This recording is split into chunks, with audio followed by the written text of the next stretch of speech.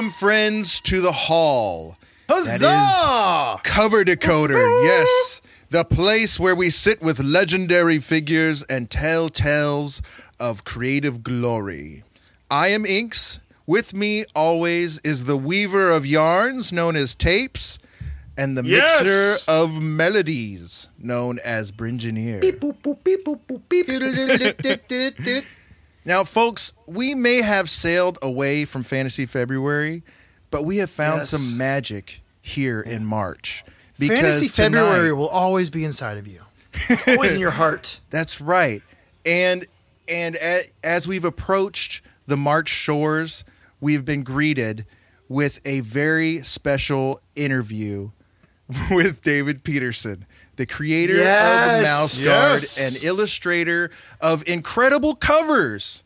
Now, this is an extended interview, and we couldn't bring ourselves to break it up. So we're going to release it in its entirety. You're getting a beast of an episode. It's so all packed the flavor. It's so packed full with delicious morsels of inspiration and insight and stories. And because flavor you alert. Can always Flavor alert. Flavor alert. Flavor alert. Many harvested berries and nuts. So foraged. good. He was incredibly generous with his time and with his knowledge. And, you know, you can always hit that pause button until your boss leaves and then pick back up with the magic. Also, before we begin, if you would like to follow along with the images we'll be discussing. You want to, folks. Yes. You want to follow. Yes, you want to follow. And you do that by going to coverdecoder.com. And in the show notes, there will be a link to the slides we're going to be using in the interview. One last thing worth noting. This is our first non-explicit show. So if you're new and you like what you hear, please check out our other shows, but know that the language gets a little bit more colorful in those episodes. That's right. We decided to go PG with this one. Well, we couldn't help it. David Peterson's so wholesome, it just happened. You know, we're proud that you can actually listen to this one with your babies. So now let's gather around the table, mugs in hand, and listen to the tales from the eloquent David Peterson. Huzzah!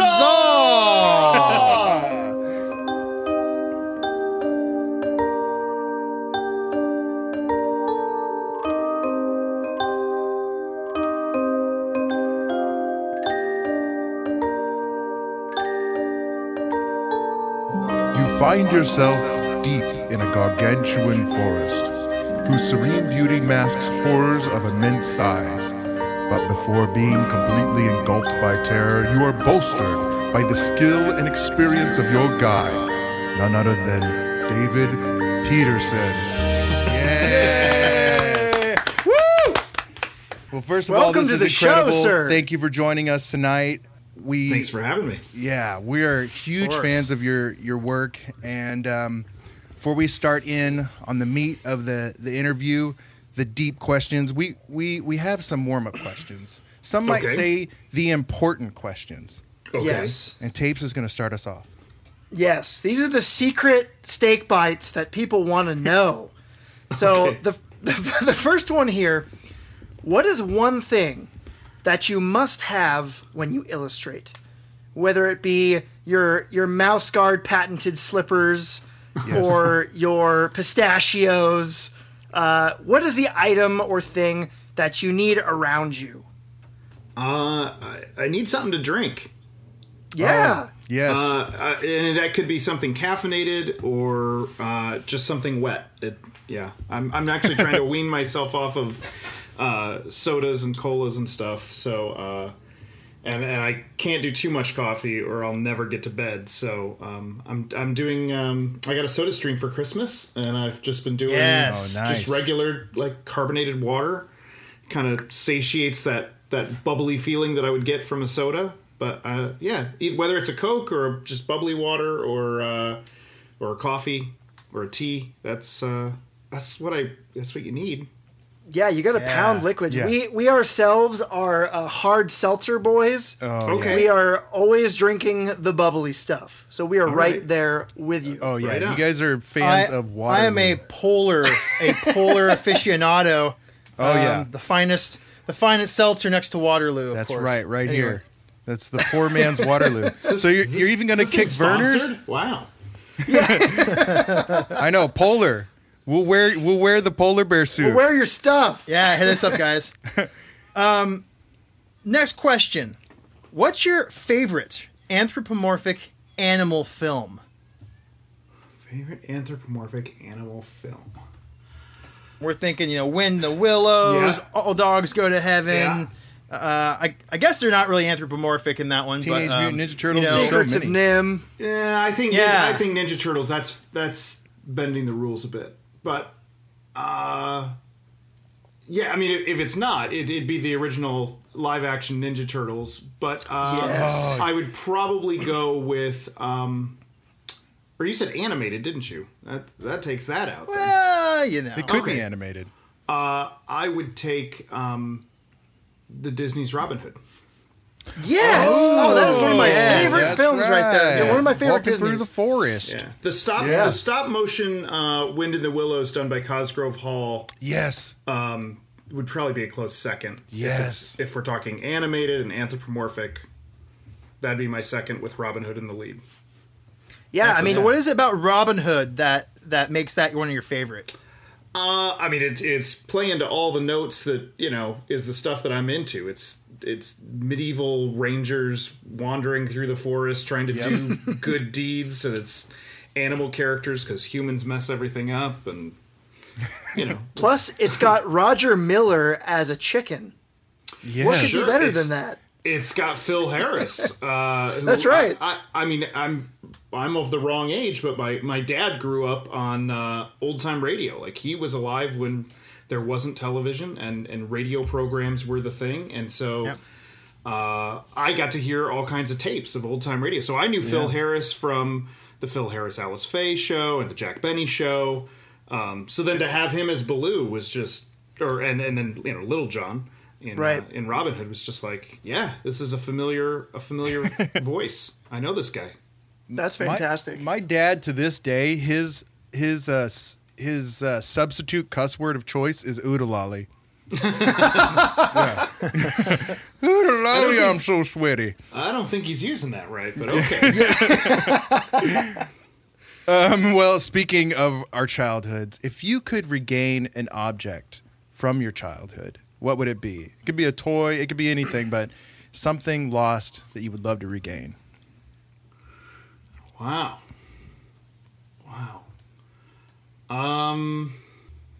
There have been a few things that have slipped through that I've had in my hands that now I wish. One of them's not really childhood. I made the decision to let this thing go in my 20s. That's fine. It was artwork. It was. I used to have. There was a built-in. The whole wall was a built-in in my childhood bedroom. It had 4 drawers and 4 closet doors. The whole wall was like a storage, and I used one of those drawers for just storing drawings. And I took the brown paper sacks that they put all your comics in after you went to the comic shop. I would save those as my filing system, and I'd write on the outside, these are the drawings for this project, these are the drawings for that project. That's and I just awesome. shoved drawings in there, and they'd go in that drawer. And when my dad eventually was going to be moving out and selling the house, he said, you need to come back, you need to take stuff with you or decide that it goes. I'm not going to make that decision for you. And I was living in a studio apartment, so I had to be very picky, even with that drawer. And I chose certain bags of art to come with me, and certain ones I would look at and I'd go, I don't know that there's anything so special here. And that's hard to do. I let it go. It was drawings from my teens, and I wish I had those back. Oh, yeah. Someone out there has a very rare collection, a brown paper sack Yes. of David Peterson drawings. They actually might have gotten burned. Ooh. Oh, no one has them. Well, then. you gave him a good Viking Yeah. send-off. Then. Yeah. You gave them a good send-off. Inspiration floating in the air. One of the reasons I want them back, it's not even so much that they were good drawings or anything. And I have lots of drawings from that era, so it's not like I'm at a loss for nostalgia there. But a buddy and I who used to draw together from 14 till I don't know, we were 18 at least. We were connected at the shoulder and the hip, just sitting next to each other drawing, and we created so many ideas for original IPs.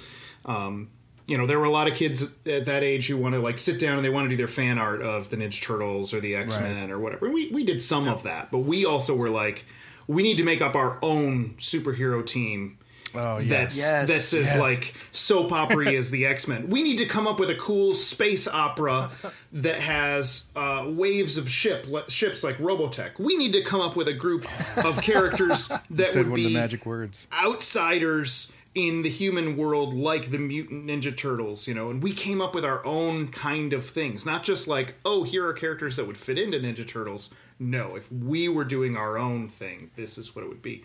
And now he and I have decided to do a video podcast where we go back and we look at all that old stuff, because we have a lot of the old that's amazing.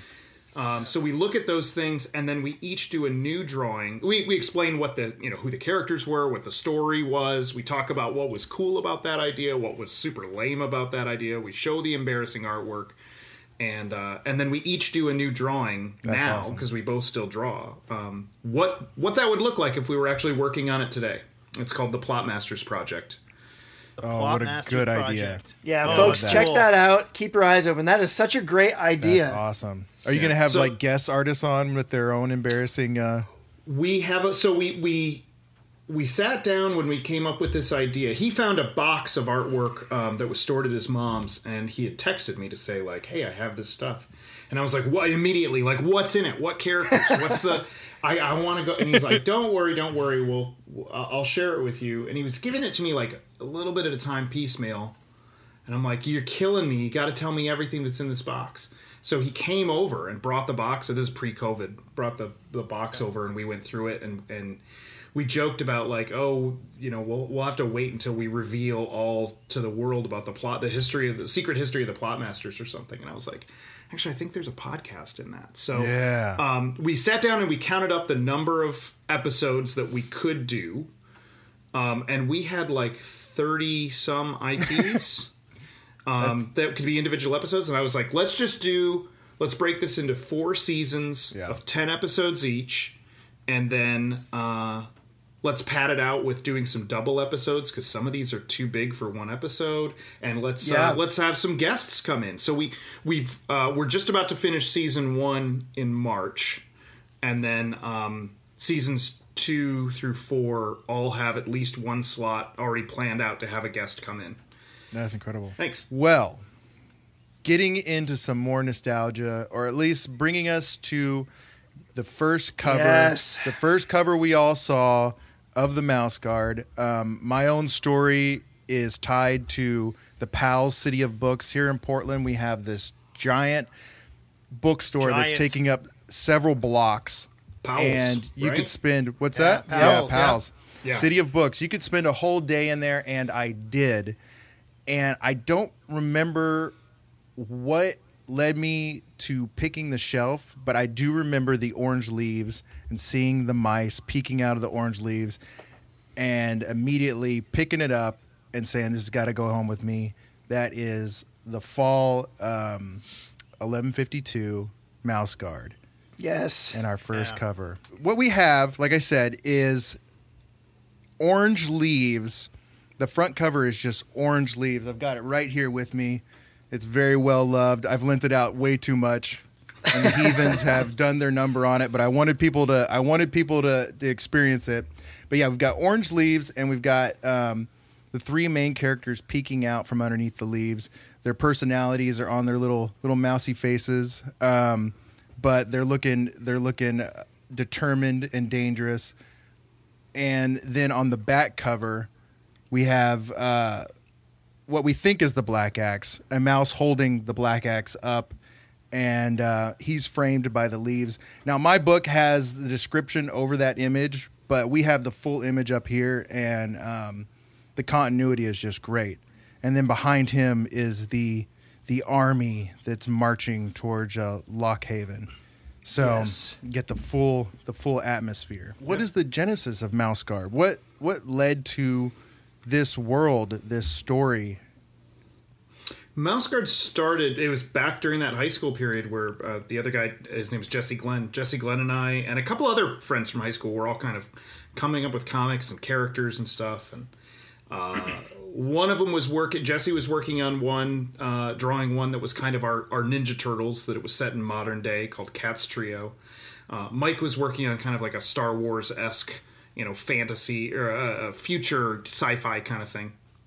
And so I thought, I should, if we're going to round this out, I should do something that's set in the past. And I like, kind of medieval D&D, Robin Hood-esque stuff. So I came up with something that was very much like Disney's Robin Hood, that had a tiger and a ram and a bear and a fox and a possum and a duck, but no mice.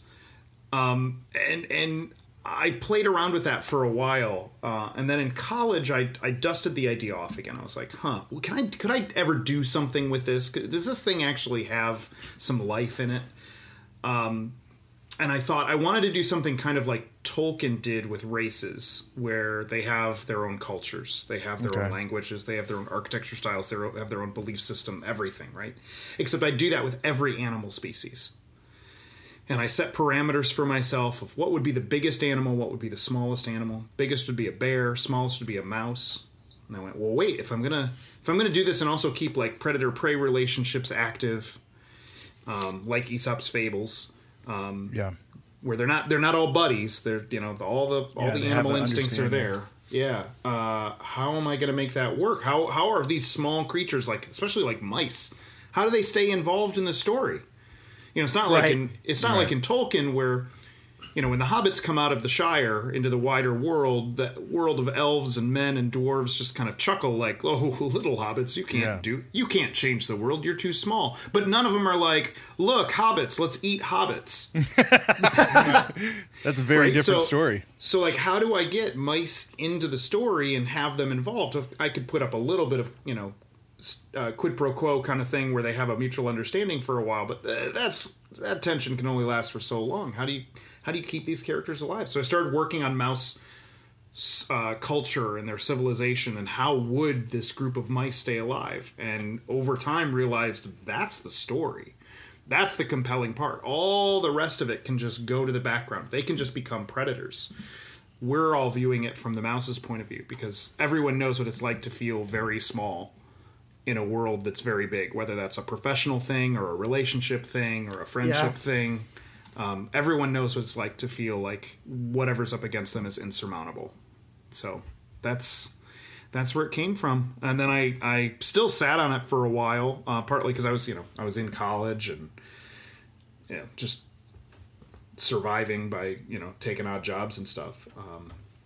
But after I was married and more settled in a full-time job, I started going to a comic convention, and people saw my drawings for Mouse Guard, and they were like, "When does this book come out?" Yes. So the first couple people I answered, I was like, "There's no book. These are just character designs."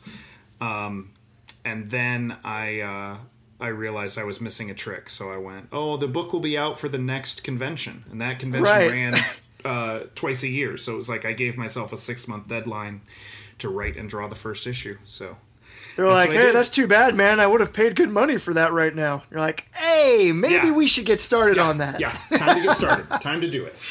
So I nothing like a deadline.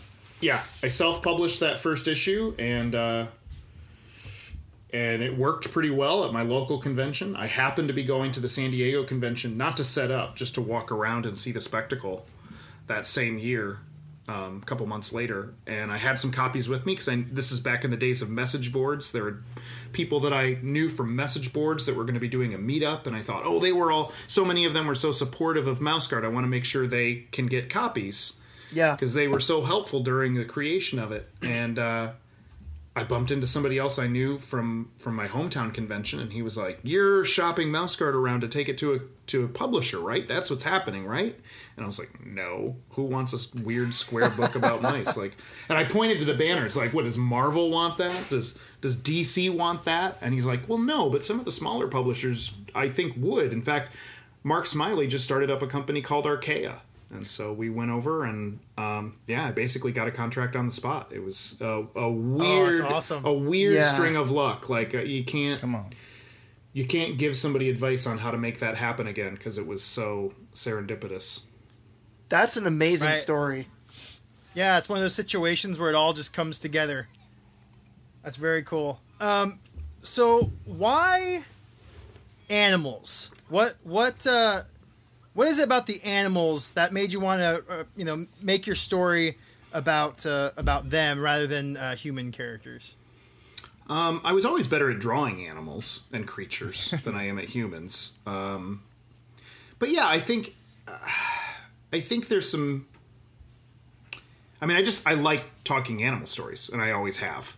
I don't know, like, I don't want to sound like I sat down at the very beginning and thought, here are all the perfect reasons to do an animal story instead of one with humans. But, looking back on it, I realize there's some stuff that you get away from when they're animal characters. One is you can automatically kind of imbibe those characters with personality traits or things that the audience picks up on that have to do with our understanding of animals. Like the fact that they're mice means we all know that they're vulnerable. Right. If I did a medieval story with a group of humans going to slay a dragon instead of slaying a snake, the audience, one, knows that dragons aren't real, and two, a human is them. So the human isn't weak. It's just smaller than the dragon, which is also fictional, so do we really have to worry? When it's mice versus a snake, you're like, mice versus a snake. You're like, oh, mice are very small. They're very vulnerable. And I've seen this play out on Animal Planet. I know how this fight ends. Snakes are real. Prove me wrong. Yeah, mice are real. This is bad. This is really bad. So I can infuse all of this, like, if I did an owl character, I did have an owl in Mouse Guard. I didn't even play up so much on this trope, but the idea of, like, if it was a little bit more anthropomorphized, if you had an owl character, everyone assumes that it's wise. If you put a fox or maybe a crow character in, maybe it's a little tricksy. It's a little, it's more of a D&D rogue or a ranger. It's a little more sly than, if you put a lion in, it's noble, it's a king, it's a, there are these tropes that we already all understand in kind of a collective subconscious and everything that we've been trained to do. So there's that with animals that you can lean on that stuff. And then you get away from some negative stuff, some negative stereotype stuff. If you choose to make a character have a certain race or a certain look or a certain hairstyle or whatever, whether it's a general stereotype that maybe a lot of people hold, or maybe just certain readers are going to automatically infuse something positive or negative about a certain gender or skin color or religion or whatever. But when I'm drawing mice in cloaks, all of that goes away. There's no... Right. Yeah. Makes a lot of sense. Yeah. The other thing I think is really cool, which I actually didn't really think of until recently when I was reading through the books again, was because you don't have humans in the books, it adds this whole new level, unspoken level to the story where I'm kind of like, is this after humans have been wiped out? Do humans exist during this? Did they find human stuff and not know what it is but try to copy it? Is this in the past before humans exist? Do they find a boot? Is there a boot somewhere that a bunch of mice live in? Exactly. They don't know what it is. So it's this cool unspoken thing of Did a wizard are turn there all the even humans people? into mice? Yeah. I'm glad you guys find that fun. I've answered that just to my own fans, never in the books. But yeah, it's this is a world just where humans never existed. If you think about a role playing game where you get a certain number of points to allocate into your character and there are only so many to go around, it's like if you had so many points to create a world and you didn't have humans, you can allocate those points to everything else, and so they get the ability to speak and think and maybe walk on their hind legs and maybe have some thumbs and things like that, and be able to develop metallurgy and stonemasonry and stuff like that. But they're not Yeah, they're not mutated. It's not. Yeah. It's just, and I wanted to keep the humans out of it because I don't. Two things: one, humans ruin everything, and and two, I never want there to be the Deus Ex Machina kind of thing, where the it's human like shows up. Yeah. right where there's always the like. I'll save you. Yeah, Han Solo blazing in to just shoot out Vader's TIE fighter of like. Great job, kid. Now let's blow this thing. Go home. Like I don't want the human. I don't want a human to come in, a human foot to come in and step on the crab. Or the audience to even be thinking that's that could be a possibility. And I've had a few things that I've put in that people think are nods to humans, and unfortunately, I'm like, oh no, I see where you see that. That's not what it's supposed to be. Shoot, I screwed up. Well. Like one of the things, again, when rereading it that is very unhuman-like is that the world is so perilous and so full of giant monsters. I mean, you get that like Shadow of the Colossus feel that like there's giant monsters everywhere that it's just so unbelievable and heinous that the mice would fight each other. Like when in the storyline, like that mice are attacking each other or fighting within themselves. It's just so like.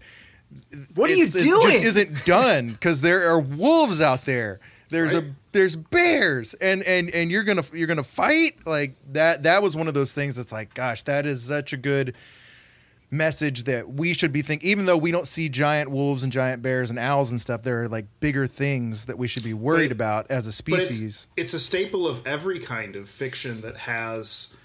I mean, there's of course the classic kind of Watchmen thing of there becomes a third party, an alien species that then unifies humanity to go, oh, we have bigger problems. But for the most part, when we tell these stories, like any zombie story, any kind of a plague, any kind of a virus, any kind of thing that's bigger than us, the story ends up being about how these factions of humans sabotage each other. Because no one can trust each other. There's zombies at the door, but I don't know that we can trust this guy. I'm the king of this town. Let's take all their food. Who ate all the jerky? Right. Yeah. Like it's innate. So switching gears a little bit to some of the actual technical stuff. We here at Cover Decoder, we love covers, David Peterson. We love covers. They are the portal to the material inside, this beautiful, luscious material. So I'm curious.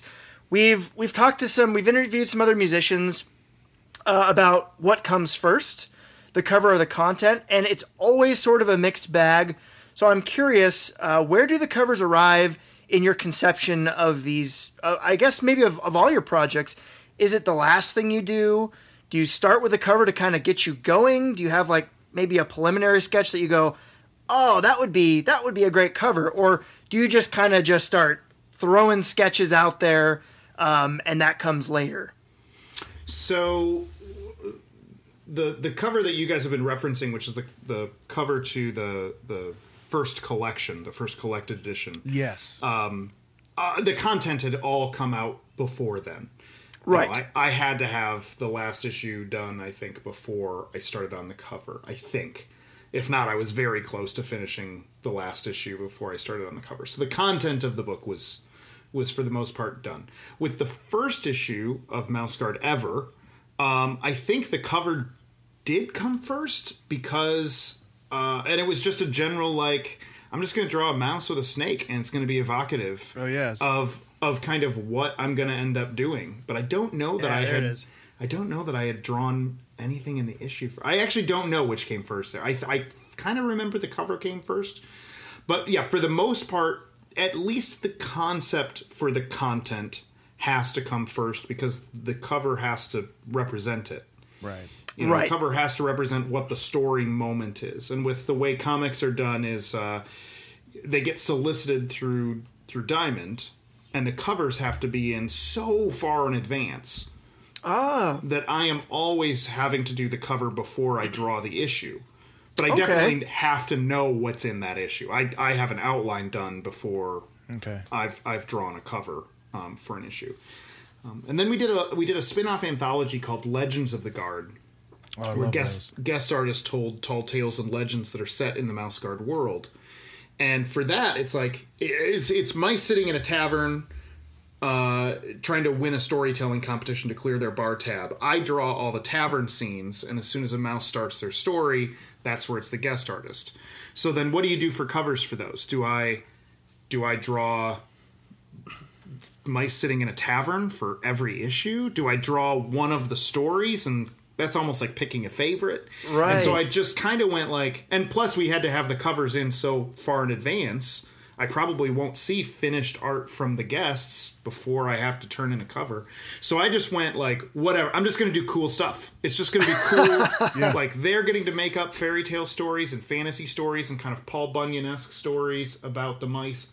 I'm going to do something like that can all be summarized on one cover. I'm going to show a mouse that is the king under the sea, the undersea king mouse. I'm going to show the story of the mouse band that played so well, that could play their instruments so well, it rose the dead from their graves, and all the ghost mice danced to the music. Like I just whatever it is, I just want to do something cool. So those definitely come first and are just all about doing something fun and cool and different and thinking outside of the box. But for the most part, I have to know what's in the issue before I draw the cover. That's awesome. Is that kind of a freeing experience, being able to just like, tighten up, finish off the whatever you're working on with that front page and be like, there it is, it's done, I can send it? No. It's you also have to make sure that you covers are weird because you're trying to summarize what's in the book, but you also don't want to steal a panel from yourself.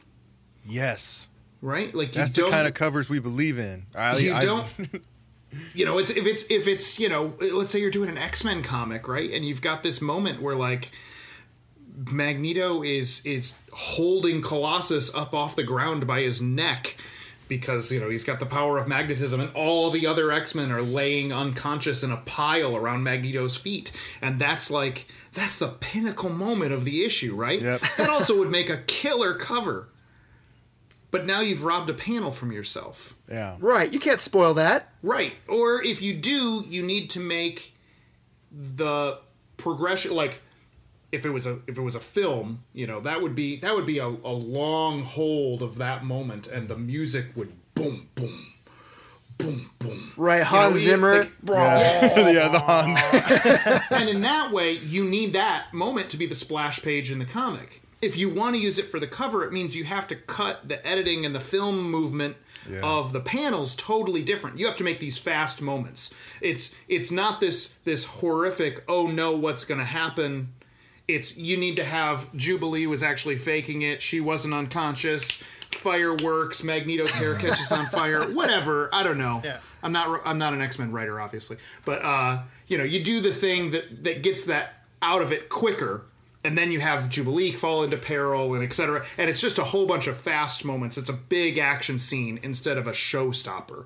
And then you can use that showstopper for the cover, or you have to come up with something different for the cover if you want it to be a showstopper in the book. And there have been times where I've gone, crap, I don't really have a good way of working around this. I have to essentially redraw the cover as a panel, but I'm going to have to maybe show it from a slightly different angle. I'm going to have to show it maybe a second before that action happens or a second after that action happens, or just frame it in some way where it's not the exact same thing. But sometimes it's unavoidable. Yep. So when you see a cover that really like blows you away, what are you looking for, and how does that like kind of affect your own covers? I feel like I need a character to connect with. Okay. Sometimes you get cool. I think it's more like book, prose book covers where you can be more evocative and mood thematic. But I think with comic covers, I want a character I recognize, I connect with, even if it's a new character. I've never met them before. There's something about either the peril they're in or something that I get. I'm like, I know exactly who that is and why their face is in that expression or why their body language is there. And I just want it to be well drawn. I don't want it to be muddy. Yeah. Yeah, I also don't want it to just be a bad poster. Yeah. You know, I don't want it to just be like, Yeah. check it out, I posed the character. Yeah. And I phoned everything in. No, it needs to be a moment. It needs to be a full... Like, you need to go to the golden age of illustration and look at... look at Lendecker and Rackham and Dulac and Norman Rockwell and think about how a whole story can be told in a single image. Yeah.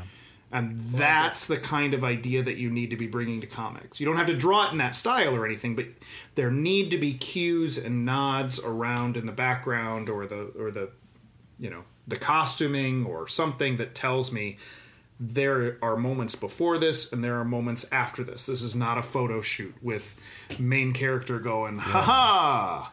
And, there's a backdrop behind them. It's not that. That's not a good cover.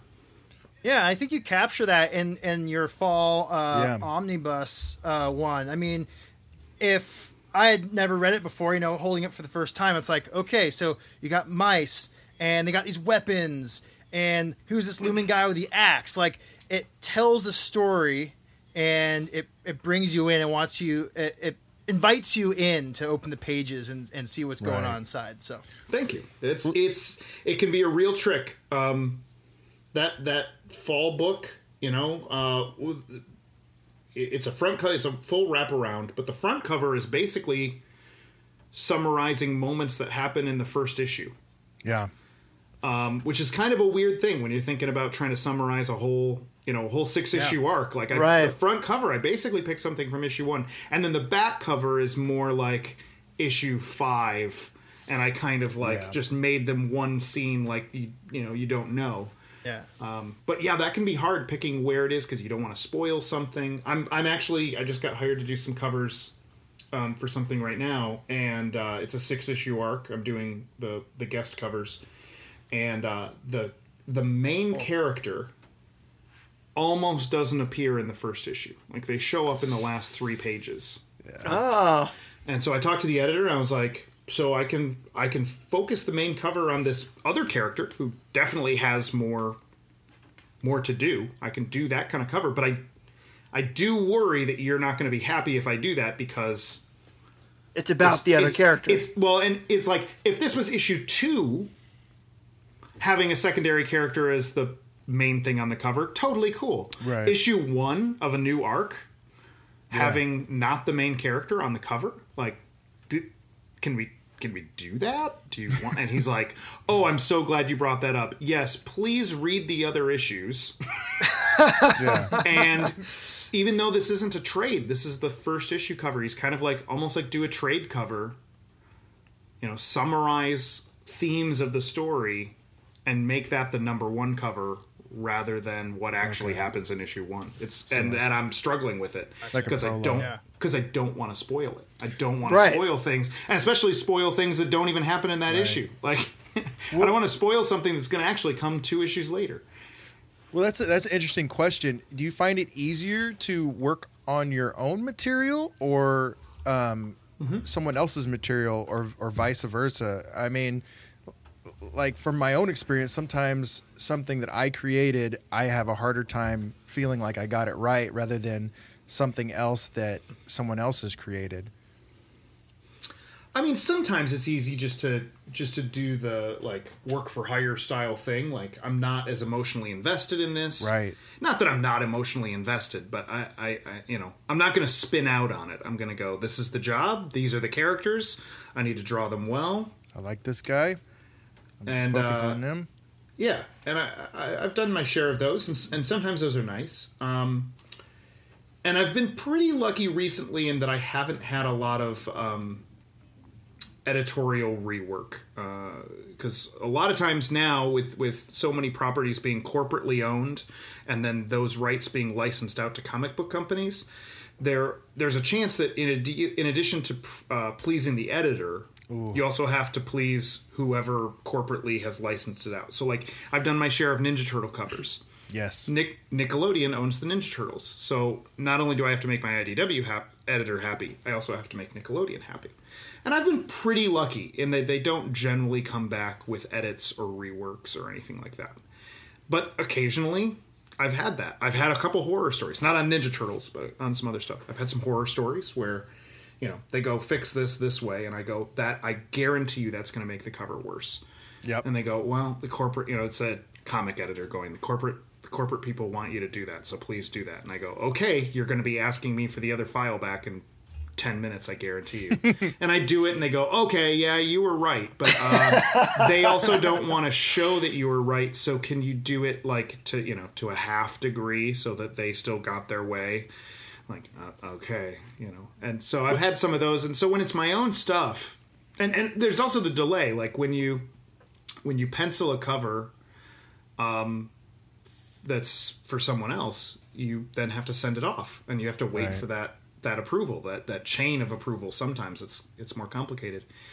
And then same thing for the inks, and then same thing for the colors. And at any point they could come back and go, oh, we don't like this part, change it. Generally, by the time you get to the inks, they go, this was better in the pencils. They can't go, change the whole cover. Or they can't at the color stage go, what if this other character was there instead? Oh. Although yeah. I have had that happen. But in general, they're commenting on the colors when you submit the colors. They're commenting on the inks when they send the inks. But it breaks up the rhythm. And when I'm working on my own stuff, if I finish the pencils and I'm like, I'm digging this, I'm in a groove, and I want to go, I just go. I can just go. I can go and stop based on my own rhythm, my own interest, my own energy levels, and I don't have to wait. So working on my own stuff, that's nicer, being able to get into that flow. I also will have lots of conversations with myself about a cover as I'm making it, about like, do I do this? Do I do that? And when there's another party involved, a lot of times they want to be a part of that conversation, or they don't even realize they do. They ask later, like, well, that's an interesting design, but what if you had included this? And you think, like, what if he had a hat? I had eliminated, I had eliminated that character from the cover 3 decisions ago. You hadn't even seen it. Like, I considered that, but ruled it out for all of these reasons. And now I have to explain all those reasons to somebody else. And it's not like it's ever horrible. It's just so much easier to just go, I'm going to draw the thing that I want. I get to have the conversations with myself. Does this look better? Does that look better? If I make the decision it looks better without that character, erased, or out goes that layer or whatever. And I can just do my thing. With Mouse Guard, did you ever have publishers saying, hey, David, I don't know about this page here or this thing, or do you just turn it in? You're happy with it? Can you make his cape yellow? Like, no.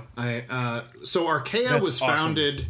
Archaea was founded by Mark Smiley, who had his own book called Artesia for a long time, and Artesia had been published by another publisher, and he had problems with that publisher. Okay. I don't know to the extent of what all the dispute was over, but he had to wait to get his rights back. There was some kind of thing where if they hadn't published anything new in a certain amount of time, he got his rights back, so he purposely didn't create anything new so they couldn't publish anything new. But when he got his rights back, he wanted to self-publish, and he had to get into Diamond, create his own publishing company. Like, it had to go under a publisher name, so he created Archaea. And then eventually he opened the doors to other people. So when he opened the other doors to other people, like myself and Dave Lewis and Marv Mann and Alex Shakeman and a couple other folks, he made the creator contract very friendly. And then I think there was also a little bit of, like, as a creator, he went, I don't want to be telling people what to do. I wouldn't want people telling me what to do. But also, truth be told, when Archaea was founded, there were 3 people who worked there. I mean, there wouldn't have been anyone. Oh, man. To go, like, to look through the issue. I mean, they needed content. Yeah, we were barely getting it. Well, not. I don't just mean in terms of content. I mean in terms of, like, man hours, someone to sit through and edit the book. Oh, like, gotcha. There just wasn't any, but there was the guy who was doing all the bookkeeping. There was Mark who was, doing all the contract work. He was also making his own book at the time. He was the one dealing with Diamond.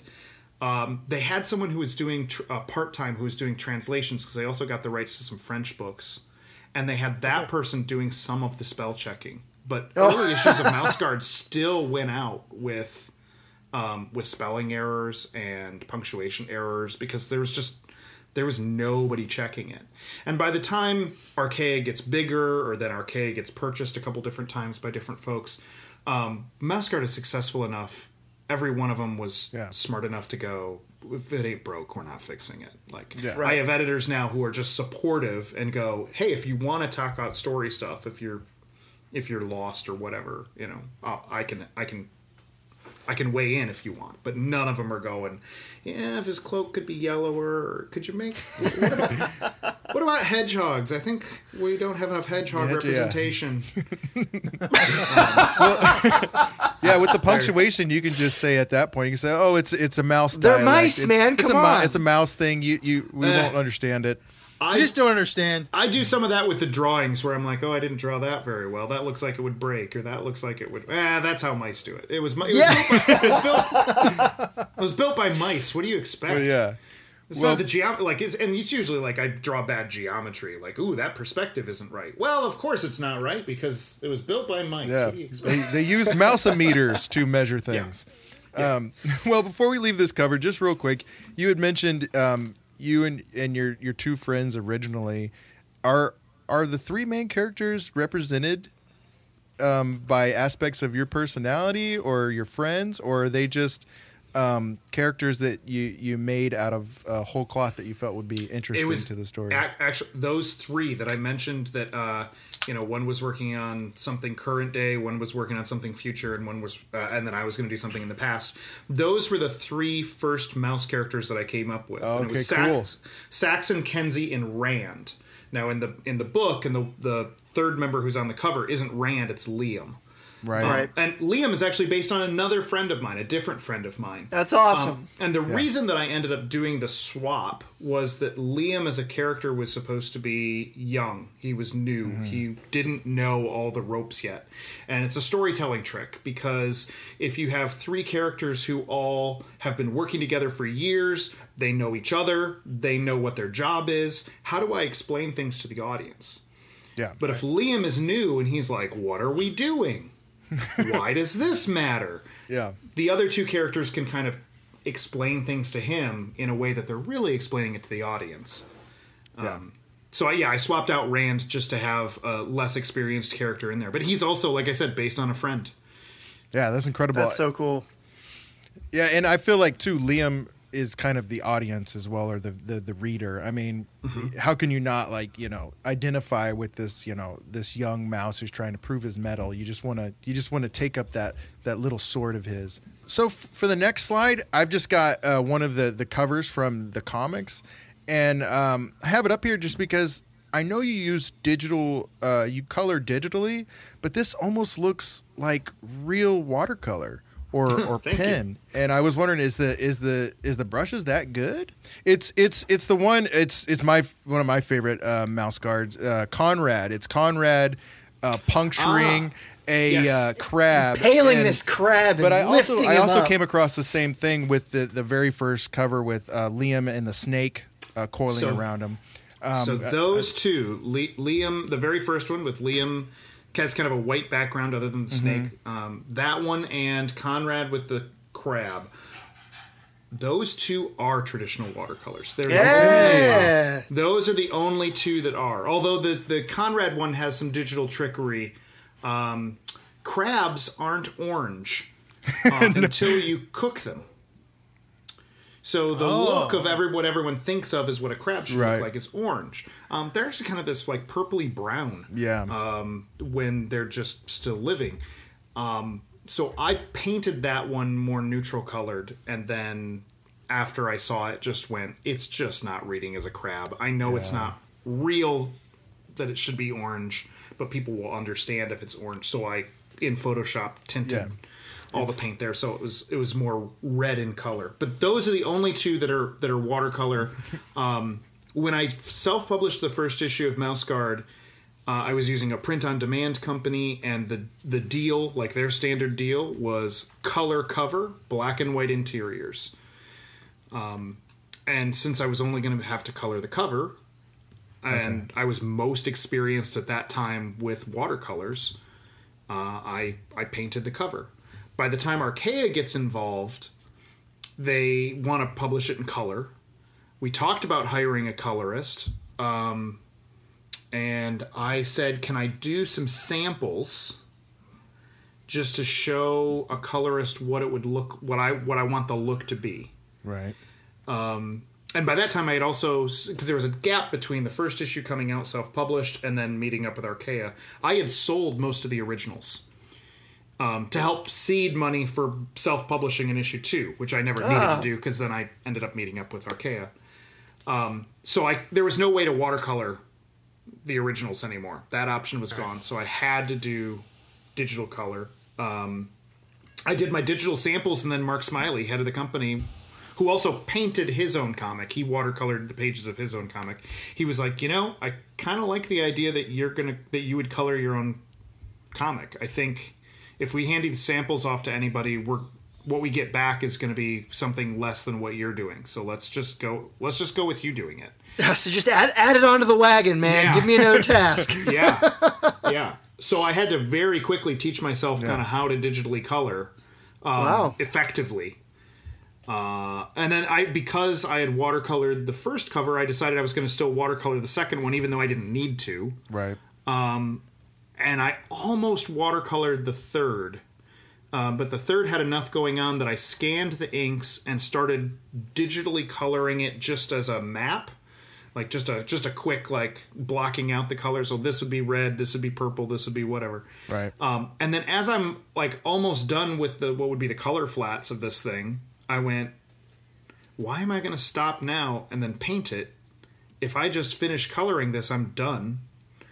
And everyone likes the colors that I'm doing for the interiors. Why am I making the covers different? So from that point on, everything was just digital color.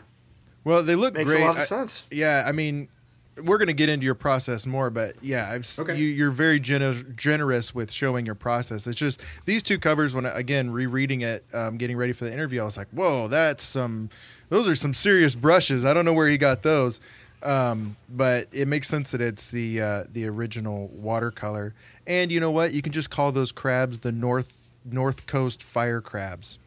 They're not in our world. Right. Yeah. Right. They're getting boiled by that hook being shoved through their stomach. Oh man, I love that scene where he grabs the one, goes over the top, flips it over, and connects it to the other crab. That scene, I was like, Conrad. Oh my God. I barely did any writing on a lot of Fall. I really left it almost like I was game mastering my own role playing session within this comic, and I didn't know what was coming until I told myself.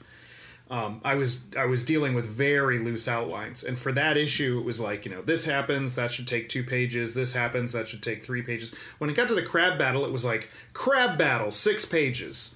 But that's all it said. And I had started trying to work some stuff out one night, and it just wasn't going well. And I was like, well, I guess tomorrow's another day. I went to bed, and then that morning, as I was waking up, all the choreography just kind of came to me. Yeah. And part of it was, I can taking down an AT-AT. Hey, remember that really old movie, Empire Strikes Back? I can I've heard of it. I can take down a crab like an AT-AT. That's amazing. Have Conrad use the towing power of another one to flip the one. Yeah, it was great. It's a gut wrenching scene too, because all you see is the crabs go around, the little bubble go around. Just a little no, we just met you. And then later you get the crab legs stabbing through that epilogue scene where the one you just mentioned, where the crab leg is kind of going through, is because I had so many fans. I saw on this is again back in the days of message boards, but I had and even at conventions, people would come up and ask me, and they'd go, "But we didn't see Conrad die, so he burrowed out." We don't know that he died, right? He might have fought his way out, or he could have burrowed, or he could have, who knows? Sadie leaves, so we don't know what happens after that. Maybe a human foot comes in. And I was like, oh no, I thought I made it pretty clear that he died. Okay. So in the epilogue, I was like, let's have Sadie dealing with the grief of his death and show a quick little flash panel of him definitely dead. Yep. Well, that's a perfect segue. So I'm holding in my hands my personal favorite of the collection. Yeah, mine too. I love this front and back panel. So for our listeners, this is Mouse Guard Winter 1152. And the front, you have our two leads. Now, remind me of the name. We were just talking about this. Is it Selena? Kellena. Kelena. Yeah. Kellena. Hard C like Celtic. I always screw it up. Kelena. We have Kelena, the current Black Axe in this, and Liam trudging through the snow. And behind, on the back panel, you have just this amazing image the evil owl. of this owl with this blaring red eye that was slashed earlier on. And it is just the perfect illustration of this mystery and danger and this ominous tone. And that's what I'm curious about. So the tone of Mouse Guard, it's not graphically violent. It's not innocent. It doesn't feel like it was catered to a specific audience. And it really feels like, you know, aside from the fact that they do have these anthropomorphic qualities, it feels like you're watching the Nature Channel in some ways. You know, it's these mice surviving in the real world in regards to their size. And this, you know, this winter front and back panel really convey that. And I'm just kind of curious, how did you arrive at this tone? Was that something you were thinking like, you know, oh, this is, I'm going to try and, you know, attack it at a more natural angle, or did it just kind of come naturally as you were writing it? I think it's just who I am as a storyteller. Yeah. I mean, looking back, I can think of, you know, things that I knew I wanted it to be similar to. Like, I wanted something that felt like The Hobbit or Lord of the Rings or the original Star Wars trilogy that, you know, if you want, there's a lot more there that you can read between the lines and get some, you know, some pretty big stuff out of. But you can also just on the surface go, woohoo, it's a fun adventure. Right. Bees, rafts. Right. Yeah, it's all fun. The first time that all of a sudden became, I had to become aware of it, where I had to consciously think like, oh, how do I handle this scene? Was pretty early on. It was issue 2. It was that Conrad issue from fall. Yes. And it was that the first issue of Mouse Guard had, you know, Archaea was a tiny little scrappy publisher coming up out of nothing. And Mouse Guard got some real interest and real heat in the collecting community. Yeah. And Archaea was like, oh crap, we don't know exactly how we did this, but we don't want to lose this.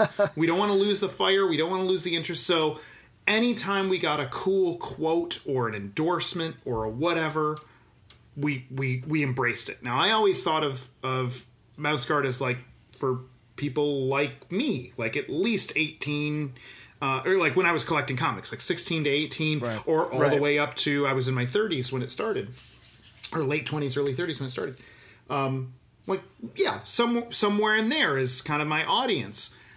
And then I found out so many people were using it with their kids, and then we got an endorsement from Comics in the Classroom. I don't know, .org or something like that. And they had you know, done a write up about it. They had also put some other material about it out. It was, you know, here's how we're using it in the classroom, blah blah blah. But we had taken an excerpt from their promotion of it, and we had used it to solicit. We had used it as a pull quote to solicit issue 2.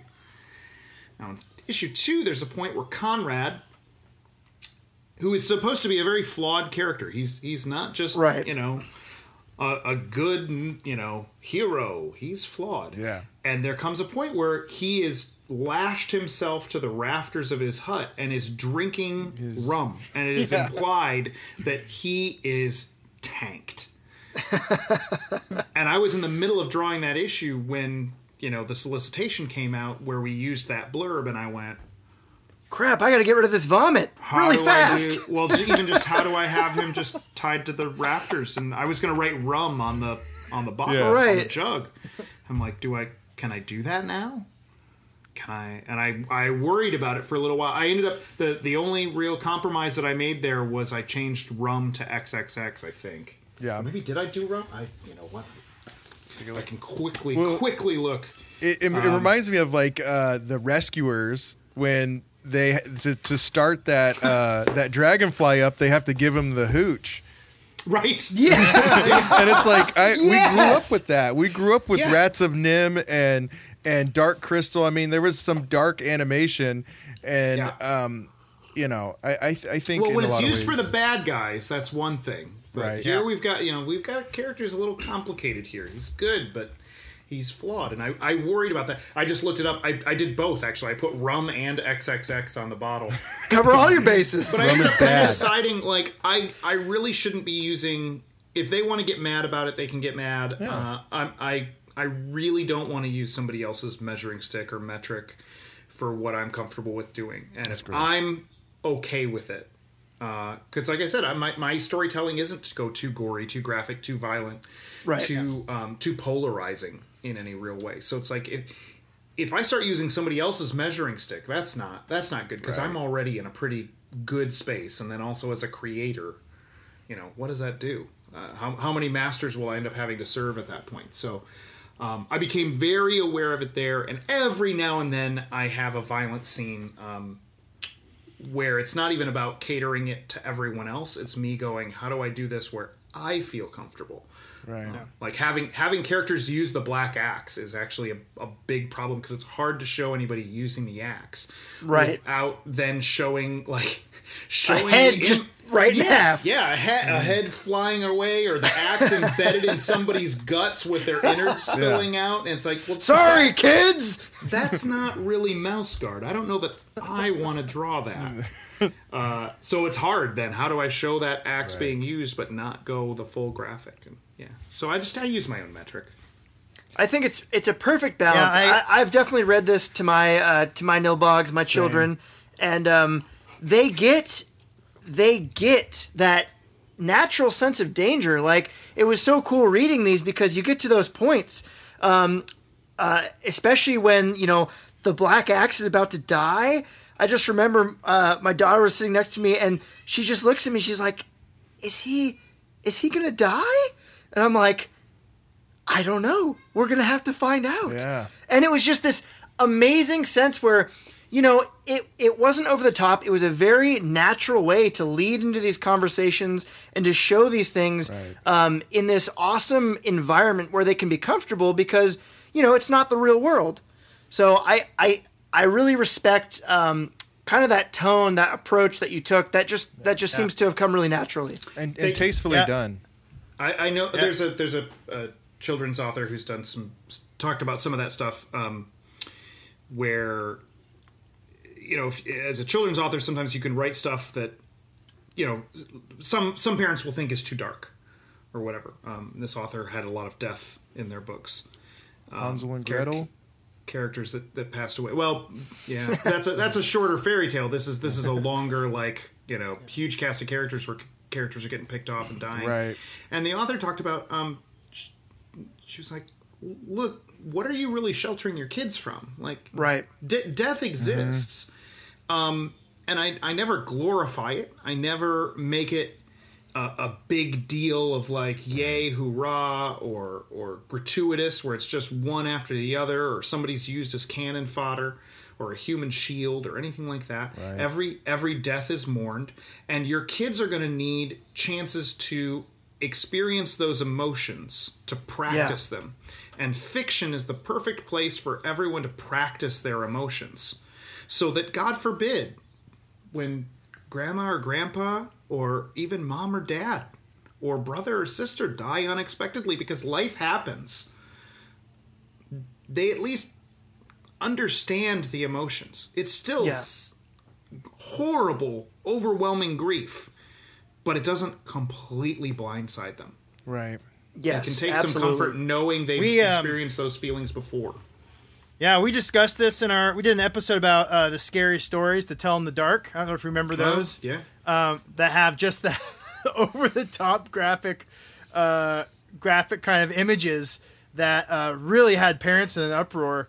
And yeah, we came to that same conclusion. I mean, having a safe place to experience death, and be able to talk about someone is extremely important in fiction, I feel. Yeah, I think role-playing games do a lot of that too, because it's not just about the death thing there. It's also about all kinds of decision-making and compromise and... in some ways, it's the same stuff that, like the bigger questions that the HBO Westworld series brings up of like, like when that series started, I know a lot of people who are gamers who were like, yeah, I feel really crappy about things that I do in games now. Like, why is it okay for me to behave that way in a video game? Like, what if even this was a real robot? Like, that's not cool also, right? And when you're doing that kind of stuff in games and making decisions, whether it's about screwing your friends over, or because they don't want to do what you want to do, or they want to divide up the gold differently, or they want to they want to go up to the castle and you want to explore the haunted woods. And by not going with them, they're going to die at the haunted castle, or whatever whatever personal the case stories. is. Yeah, or stuff like hey, we got rid of all the orcs, but there's this one that's wounded. What's your party going to do with it? Like, these are moral choices that, even though in the game it's probably okay if you still kill the wounded orc, you're going to have discussions about it, though. Like, and these discussions are going to have to do with how you, as a human being in the real world, understand morality. Yeah. And as the DM, you're going to be like, come on, guys, just kill the orc already. Come on. We got to move on. It's been half an hour. I'd see whichever way they're leaning, and then I'd throw something in to push them the other way. If they're thinking about saving this thing, with its dying breath, it's going to be calling them all kinds of offensive terms and talking, just saying the worst stuff, like egging them on to kill it. If they're like, maybe we can get information out of him, maybe we could save him, maybe it's the right thing, he's going to push them to turn to the dark side. And if it's the other way, where they're like, kill him, he'll be please, sir, please. He'll be like, I know where the magic is hidden. Oh, yeah. I always wanted to come visit you, my brother. Yeah. I have orclings. Yeah. Oh, there you go. Yeah. My children. Orclings. Now that's going to be a great children's book. The orclings. Well, one of the the tone and the environments that you create are so rich. I've got to ask the question of, is your real world environments influencing the environments in the comic books? Yeah. I mean, I grew up in Flint, Michigan, which most people don't think of looking like anything like Mouse Guard. Flint is an interesting place in that it's not too far from some rural areas. And then even within my own neighborhood, my area had it was up against a golf course area and a wooded area called the Nature Trails.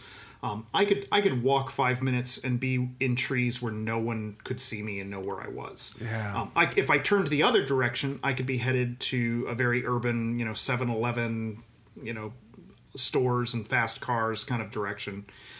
So I had both of those. That's great. But I did a lot of exploring in the woods and through the snow and climbing trees and kicking fall leaves around and getting my boots stuck in mud that just sucked my boots off, where I was far enough away from anyone.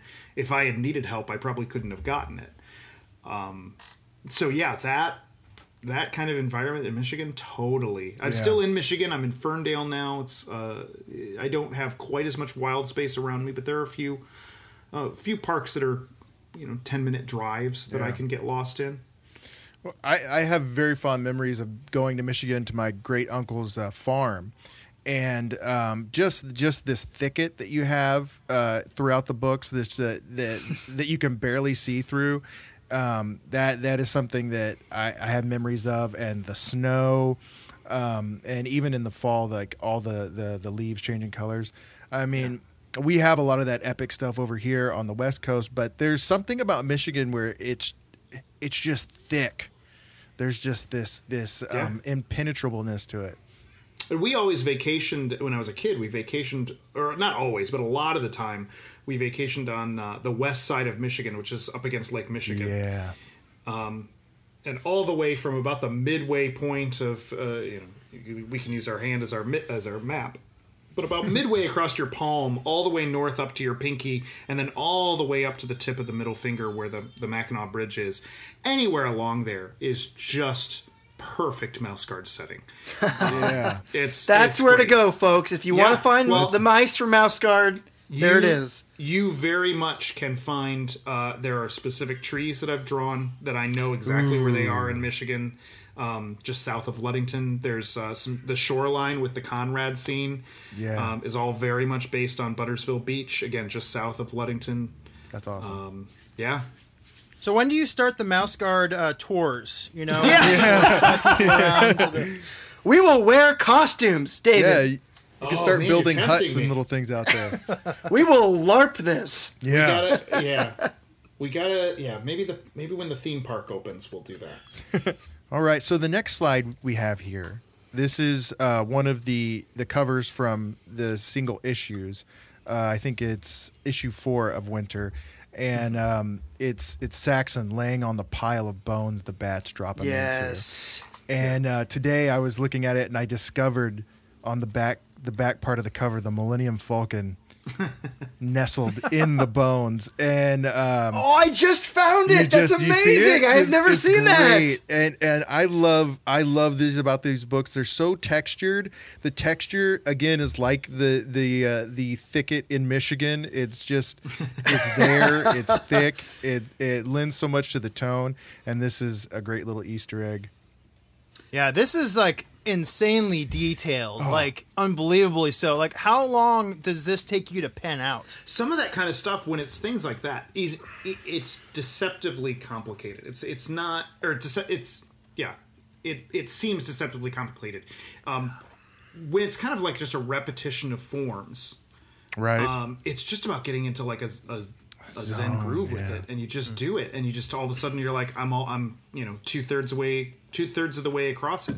If you have to start worrying about other tangents, or is this character visible, am I getting a sense of depth or whatever, but when it's like, I just have to draw a field of clovers, I just have to draw a bunch of grass, I just have to draw a pile of bones, it really isn't as detailed as complicated to draw as it might seem.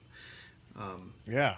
That cover was I loved doing that one because the where we leave Saxon at the end of issue 3 is he's disappeared into the distance and we don't know where he is. He's kind of hopped onto the back of a bat that he was fighting, and he's flown off into the distance. They're down in these tunnels that have no light. Kenzie's the only one who has a lantern. Classic so Saxon. He just and he's gone. So this is the first view that an audience is getting to see. They're seeing the cover even before they've opened the issue. And so I purposely have him coiled up there in a way that we don't know if he's alive or dead. It's great. And then obviously the visuals of all the bones, like that doesn't bode. That's not good. That's a whole lot of not good. Yeah. The Millennium Falcon, I put in there thinking essentially no one would see it, because at the time, all of the company logo and the company URL and the barcode and stuff went on the back cover, and I had looked at previous issues for where that was going to be, and I was like, cool, I can hide something there and no one would know. They moved the barcode and URL. It was centered at one point, and then they left justified everything, or right justified, I can't remember which. How funny. At some point, and so it was instantly visible on the comic cover. And then for some reason, even though we had already published the fall hardcover, where we collect all the covers without any type or anything on them, I didn't think about that. And it also appears in the winter book, separately without any logo or title treatment. And I was like, and now everybody, when they see it, they ask, like, it's a deeper clue. Does it mean something? Yeah. And it goes to that. Humans. Is this part of the human world? Yeah. Is there a spin-off where Han goes to a planet of These are giant mice. Yeah. Are there Ewoks? Oh, I didn't. And it's like, I don't want to answer the questions about it, because what you think you're asking the question about isn't what it is. It was just a fun, like, I'm hiding something. And yeah, I used to hide more things like that. Like there's the silhouette of an AT-AT in fall somewhere. Oh, cool. There's a Han and Luke mouse in fall. I say the AT-AT's in fall, the AT-AT's in winter. I think actually no. Yes. Anyways, there's stuff. There are things hidden like that. Ooh. And now I don't like doing that. I like putting things in that are they are going to be references to other mouse guard things. It's like if I want the audience searching for stuff, I want it to be a link to a different mouse guard story. Maybe it's one of the legends. Like, ooh, maybe that legend from the tavern was true because look, that object is there. Kalanwi was here. Yeah, stuff. So like here's that. a question: have you ever put a mouse guard in a different issue for something else? Oh yeah. Be like, take that, Spider-Man 10. There's Liam, Saxon riding on his back. little axe.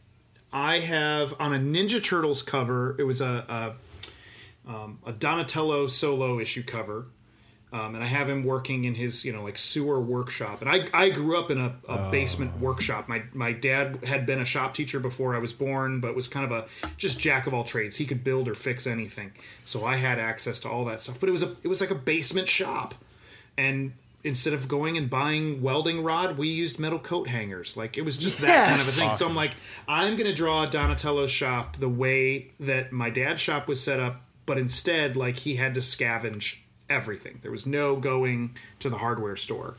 And so it's just this like, it's just a pile of junk all stacked up and stuff. And I thought he's going to also have a collection of books. Like his stool isn't a stool. It's 2 milk crates stacked on top of each other. Yes. But he's going to use the milk crates as bookshelves. So he's sitting on his own little bookshelf.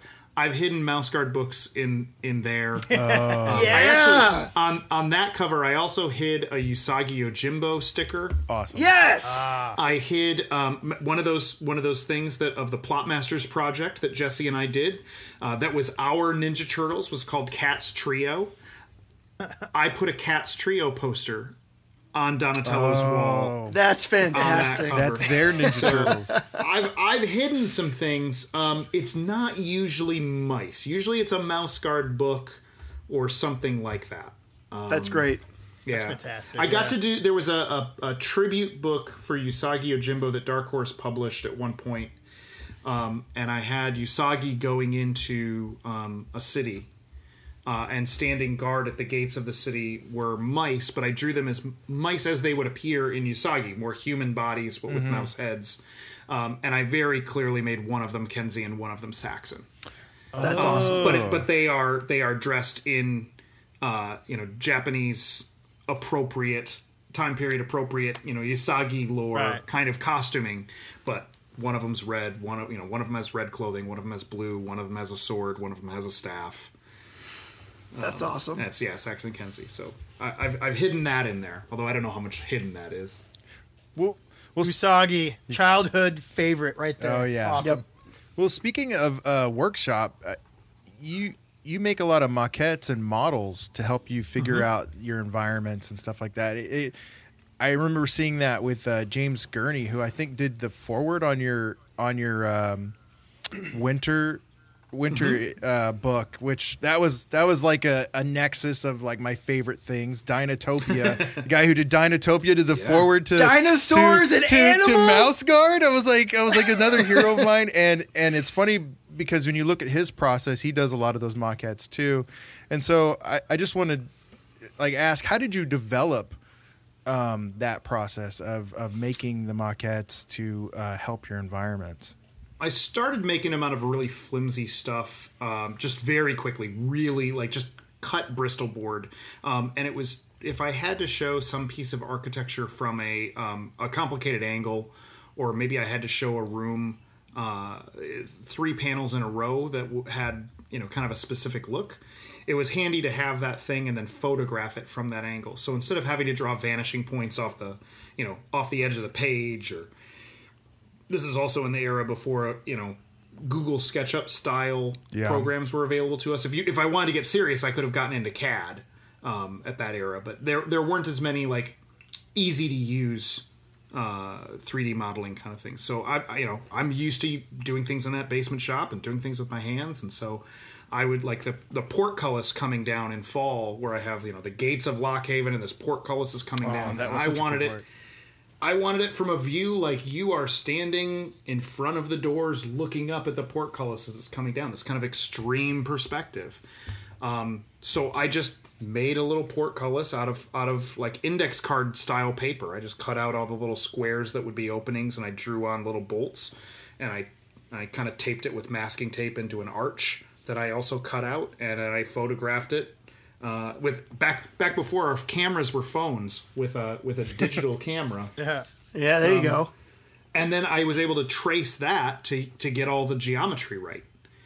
But as I went, it's, like I said, using a room model for something where I have a scene, I might get done with that scene, but then maybe an issue or two later where I find I need to go back, well, I didn't build the thing well enough. I built it out of, really flimsy paper and tape. And so now it's sagging under its own weight. The tape has lost its stickiness. It's, the whole thing's falling apart. And I just kept making the models more and more to last and more functional. If you build a whole room with the roof so that you can get like the roof beams and all four walls, well, now I can't get in there. How can I see what I want to see? Yeah. So I build it like a sitcom set where the walls awesome. are modular. I can pull the walls. I can pull two of the walls away, and the roof will still stay on. Yeah. So now it's an engineering challenge to make models that I can nice. I can keep that last, because if I need to go back to that place 2 issues later or even a series later, I can just pull the model off the shelf. It's consistent. Yeah. Well, yeah. Now the stop motion Mouse Guard movie is one step closer to reality. That's right. You have all your props. Well, yeah. And speaking of reality, your critters are so well balanced between reality and just the minor tweaks of humanity in their faces. I'm really curious, how do you capture that human element? Because they do look like mice. I mean, a lot of the creatures just look like creatures, but you do such a good job of conveying emotion still in their faces. And so I'm just curious if you have a technique, or if it's just, something stylistic that you've kind of had with you since you started drawing these characters. Yeah, you really capture those mannerisms. Yeah. Thank you. I always wanted them to be mice. I didn't want to draw, I didn't want to do the Usagi or Robin Hood style thing where they were kind of human bodies and human anatomy, but with animal features. I didn't want to go. Nothing against that. I loved those other things. That's just not the story I wanted to write and draw. Right. And also the look of the mice has changed. Like, it changes almost every book. There's subtle changes that start happening, and the way I draw them now is so different from how I drew them then. But in general, I'm always trying to keep them looking like a critter rather than a human anatomy thing. But some of that means, like, the eyes. We get a lot of if you were drawing human characters, or if I was going the Usagi or Robin Hood route, things like eyebrows, are used for a lot of expression. Different kinds of things with the mouth and smirks and things like that. Well, if you think about, most people don't have a mouse that they've studied, but if you look at like a dog or a cat, their mouth is kind of on the underside of their chin. Right. So getting the kind of normal mouth cues that as humans we recognize to mean like, oh, he's telling a lie, or ooh, he's really proud of himself, or ooh, he's sad, or he's cringing. It's hard to get that when the anatomy of the mouth is so like long and deep and kind of on the underside of the head. So I end up trying to get a lot of emotion through very subtle eye shape changes and then body language. It's more about them almost miming the entire expression with their whole body or their hands than it is about like a facial kind of a thing. One of the things I noticed with like Liam is his ears will portray like his emotion pretty well. Like when he is crawling out of the river and he's all soaked and looking terrible, or that one part where he decides to fight the snake and his ears flatten and he gets all hard. It's like I love those. I feel like the ears are a good cue too. Well, it's a really cool subtle brain exercise, because there are different ways we read people, different ways we see emotions. And it's true because, like you just said, I wasn't even sure why I was picking up on some of these emotions. I'm just looking at these characters. I'm like, their eyes are two beads. Like, why can I tell that he's feeling this way? And it is that. I did shrink down. Like, when you look at the first time you see Saxon, Kenzie, and Liam in issue 1, it's a kind of a 3-panel shot, and it has their names underneath them. Their eyes are really big. And it was because I was looking more at how real mouse anatomy is. They have these kind of, in proportion to their heads, rather large eyes. As I went on, I found it was harder to do subtle changes, like to make a change to that eye shape so that it looked angry, so that it looked more surprised, so that it looked sad. I was having to change so much of that shape. It's a big shape. You have to do a big change to make it look different. And that started to almost look cartoony. So I found that as I went, if I shrunk the eyes down, just a subtle change, just a little bit of shape difference, I could get a lot more mileage out of it. So tinier eyes actually did help for me. Yeah, and that really lends to that style. And that kind of brings me to this question is, what is it? Because one of the cool things about the books is at the end you see all this fan art. And then you've got the Tales of the Mouse Guard, or the Legends of the Guard, where you've got other artists doing Mouse Guard stories. What is it about these characters and this style that just makes you want to draw? I mean, for me, it's like you just want to pick up and you want to draw this, sword wielding puffball. Yes. And it kind of also leads to the game. But like, what is it about that makes you want to pick up a pen and make your own guardsman mouse? I mean, I think we've been as human beings, we've been telling stories with animals as personifications of emotions or whatever since, before the written language. That, there's an oral tradition of telling stories. And then you can go back to like Aesop's fables being, some of the earlier ones that were then eventually written. But going all the way through all the stuff that you've talked about with Wind in the Willows and Secret of Nim and Disney's Robin Hood. And then, the one that Mouse Guard gets kind of talked about with the most is Redwall. There's a whole generation of kids who grew up on the Redwall books before this. So I think there's just a soft place in our hearts where this is part of our history as humans. I think the mouse part, the mouse specific stuff goes into what I said earlier about, everyone knows what it's like to feel very small and very vulnerable in a very big world.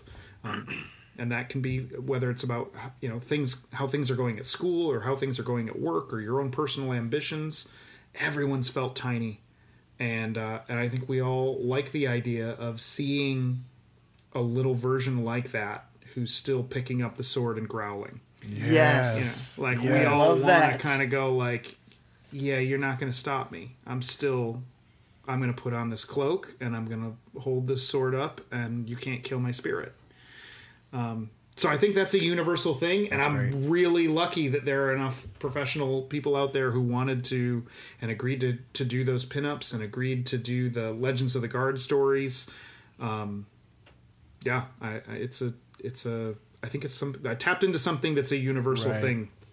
Luckily, I mean, and that I think too another reason why it appeals to children. I mean, my son, especially that image of the little guy making his way in the world. Yeah. I mean, little kids are obviously the perfect version of it. Like, they are little in a very big world.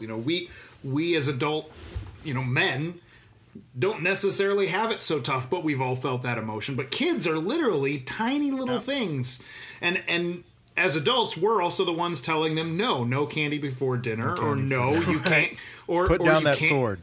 You can't I'm go the bear. out for resource. You can't go out for recess. You have to stay inside, or you have to do this, or you have to do that. You committed to the Boy Scouts. Now you have to go to the meetings every week. Or you committed to the trumpet and you have to practice every day, or whatever it is. Like, we're that thing where they're like, oh, my life is so horrible. Wow. I don't have any control of my own life. Yeah, so kids totally get it. Yeah. Now, speaking of children.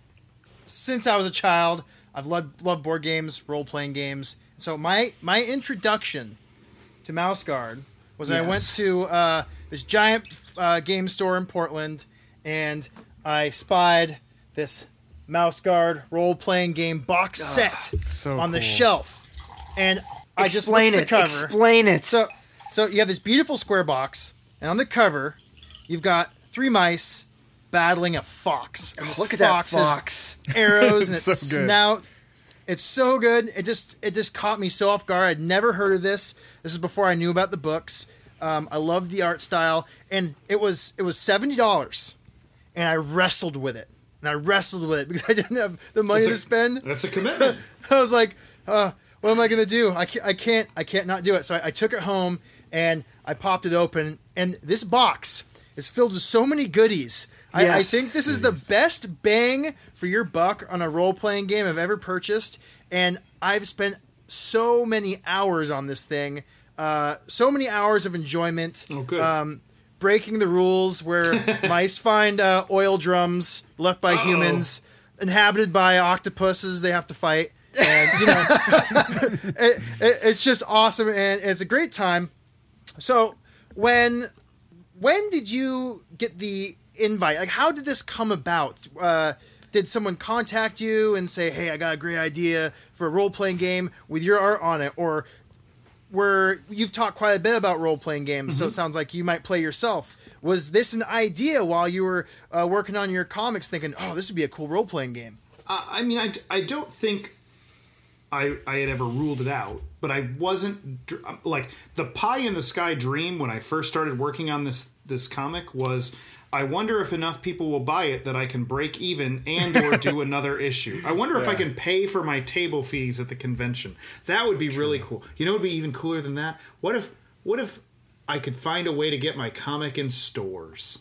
Like, those were the big dreams. The going like, and then what if it was also a role-playing game and we had merchandise? And that was, I was not there. But I certainly wasn't going to rule it out, and I grew up playing role-playing games. I think I credit them with probably the best storytelling lessons that I ever had. Yeah. Definitely. Everyone at the table in any role-playing game, you can at a distance watch the table, and you can know if the story of the adventure is good or not. Because everyone's either emoting something, or they're just sitting there flaccid. Absolutely, yeah. You know? Even if bad things are happening to the characters, they are edge of their seat. They're going, no, crap. And then they're talking to the person next to them going, when it's your turn, make sure that you grab the scroll or whatever, right? They are passionate. We are going to get through this game. It's exciting. It's a good story. When everybody's just kind of like, okay, well, I guess my character goes to the library and tries to research more about that topic. So that maybe that way we get to know more, I guess. You know, like, boring story. Yeah. You can learn so much both as a player and a game master about how to tell better stories through role-playing. I had 2 good benefits going in before the Mouse Guard role-playing game stuff happened. One was that Mark Smiley, who was head of Archaea at the time, had done his own role-playing game for Artesia for his book. Okay. So I already knew that the publisher would be open to something like this. Like, if I went, hey, Mark, let's do a Mouse Guard role-playing game. He knows exactly what that entails. He knows that, you know, like, he's there.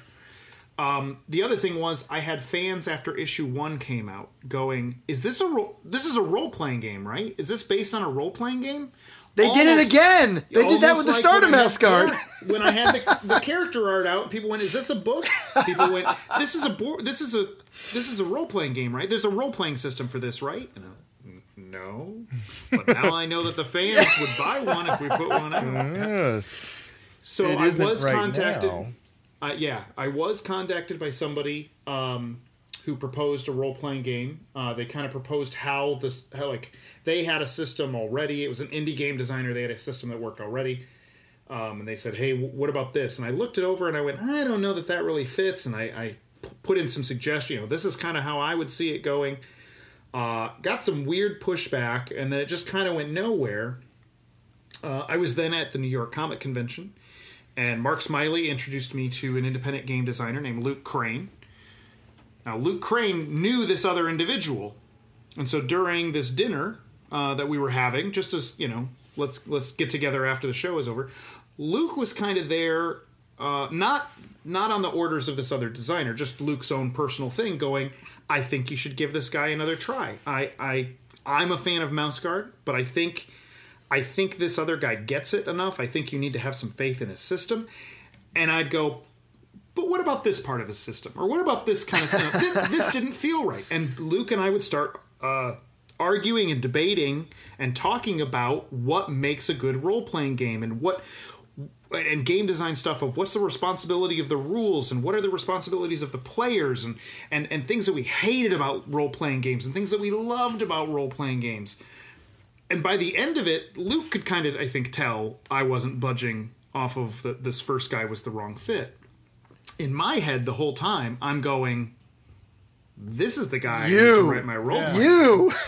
And yeah, at the very end of the night, Luke said, well, look, I still think this other guy, I know him, he puts out good games. I think you should, talk to him again. Because apparently the independent game designer didn't like the idea that a comic book artist was telling him how to write and design an independent game, which is totally fair, because I wouldn't like a game designer telling me how to make a comic. Right. But it also meant it just wasn't going to be a relationship that fit. And so Luke said, I still think you should give him another shot, but if that doesn't work,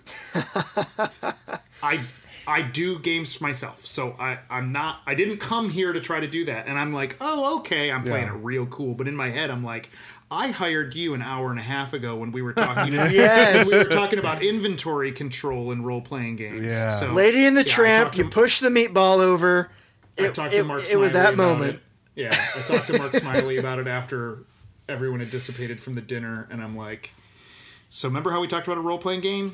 That guy that you invited for dinner, I think we need to get him in on that. I think he's the number designer one for this guy. game. Yeah. Hooked him like a crab.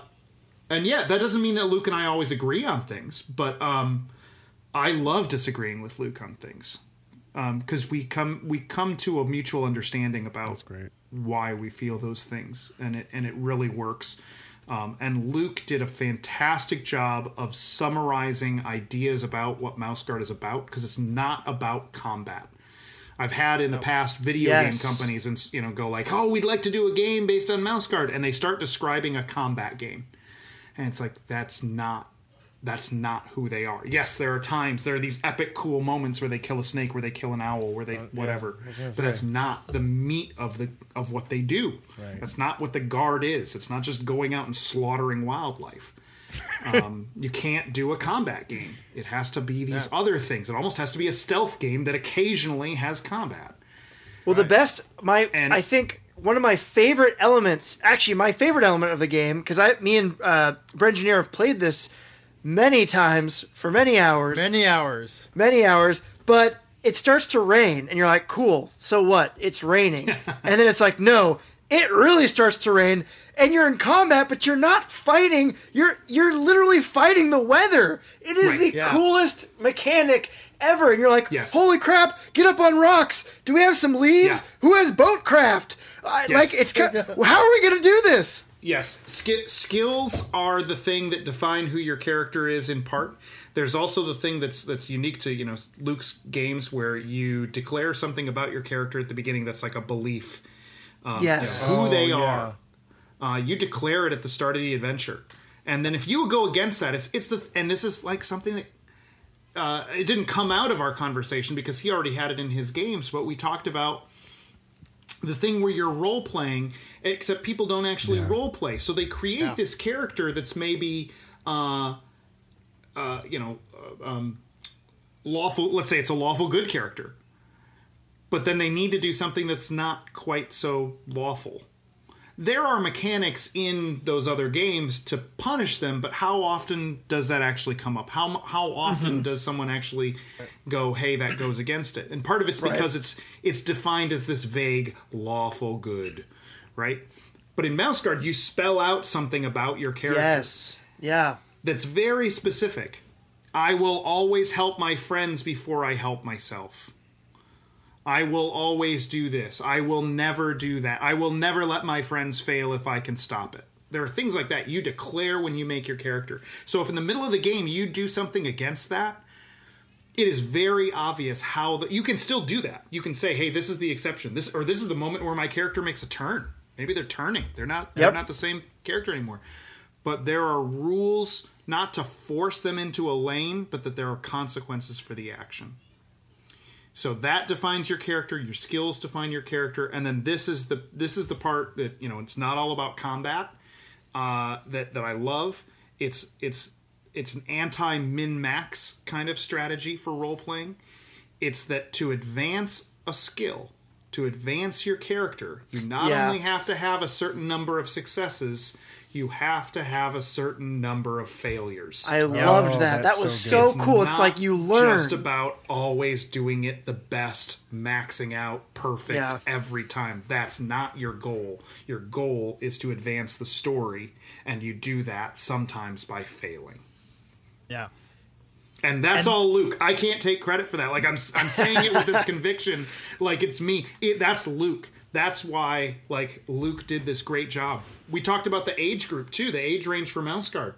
Like, we say 8 to 80 is the age range for reading Mouse Guard. And really, I've had fans that are older than 80, and I've had fans that are younger than 8. But with Luke, I went, hey, you've got this task of writing a role-playing game system that needs to be accessible to kids, but I don't want to abandon the 30 and 40-somethings that are old school gamers who might want to play this. Yeah. And you have to reconcile that. Yeah. And he did a fantastic job. Yeah. It's as crunchy and as deep as you want it to be. I think we upped the age. I think we said like 11 or 12 can play as long as there's an adult there kind of walking them through everything. But yeah, he pulled that off. Yeah, I mean, it's an immersive game. Like I said, hours and hours. Some of my most memorable role-playing sessions came out of Mouse Guard. So that's awesome. Thank you. Yeah, it's great game. So my last question on this topic is, if you were a mouse in the world of the Guard, what would your profession and life be? Yes. Wow. I mean, it's kind of weird for me because, Saxon is the character that is based on me the most. Saxon is based on some of my worst traits, actually. So there are things that I've infused into Saxon that are me. But within the pages of the Mouse Guard comic, there's also a mouse that lives in the basement of the June Alley Inn who's a printmaker. That is also very much me. That's that's my non-sword wielding side. That's just like I'm just living a life. So if I'm a guard mouse, I'm probably something more like Saxon, but hopefully not as aggro and strong. dumb headstrong, like leaping before you look. So probably something a little bit like Saxon, hopefully slightly toned down Saxon. All or nothing. If I'm just getting to live my civilian life, some kind of craft where I work with my hands, some kind of carpentry or lore keeper, any of those things really. Carpentry, printmaking, stained glass work. I've done all. No, I haven't done those professionally, but I've done those enough where I have finished objects that people recognize as. Nobody looks at a bookcase I built and goes, "What's that?" It looks like a finished piece of furniture you could purchase at a store. Stained glass, same kind of thing. So I've done all of those things. I enjoy them. So yeah, if I just got to live out my peaceful life, probably something in that vein. I love that. Yeah, and those crafts have really which obviously it seems like they're pieces of you. Those have definitely found themselves both in Mouse Guard, but they also live on in the role playing game, which is really cool because I don't do all those crafts, but I love the idea that I can take on those roles and I can make boats and Yeah. I can, it's Yeah. so it's a really Well, cool thing to give people. This comes into that whole storytelling part of role playing as opposed to combat and stats.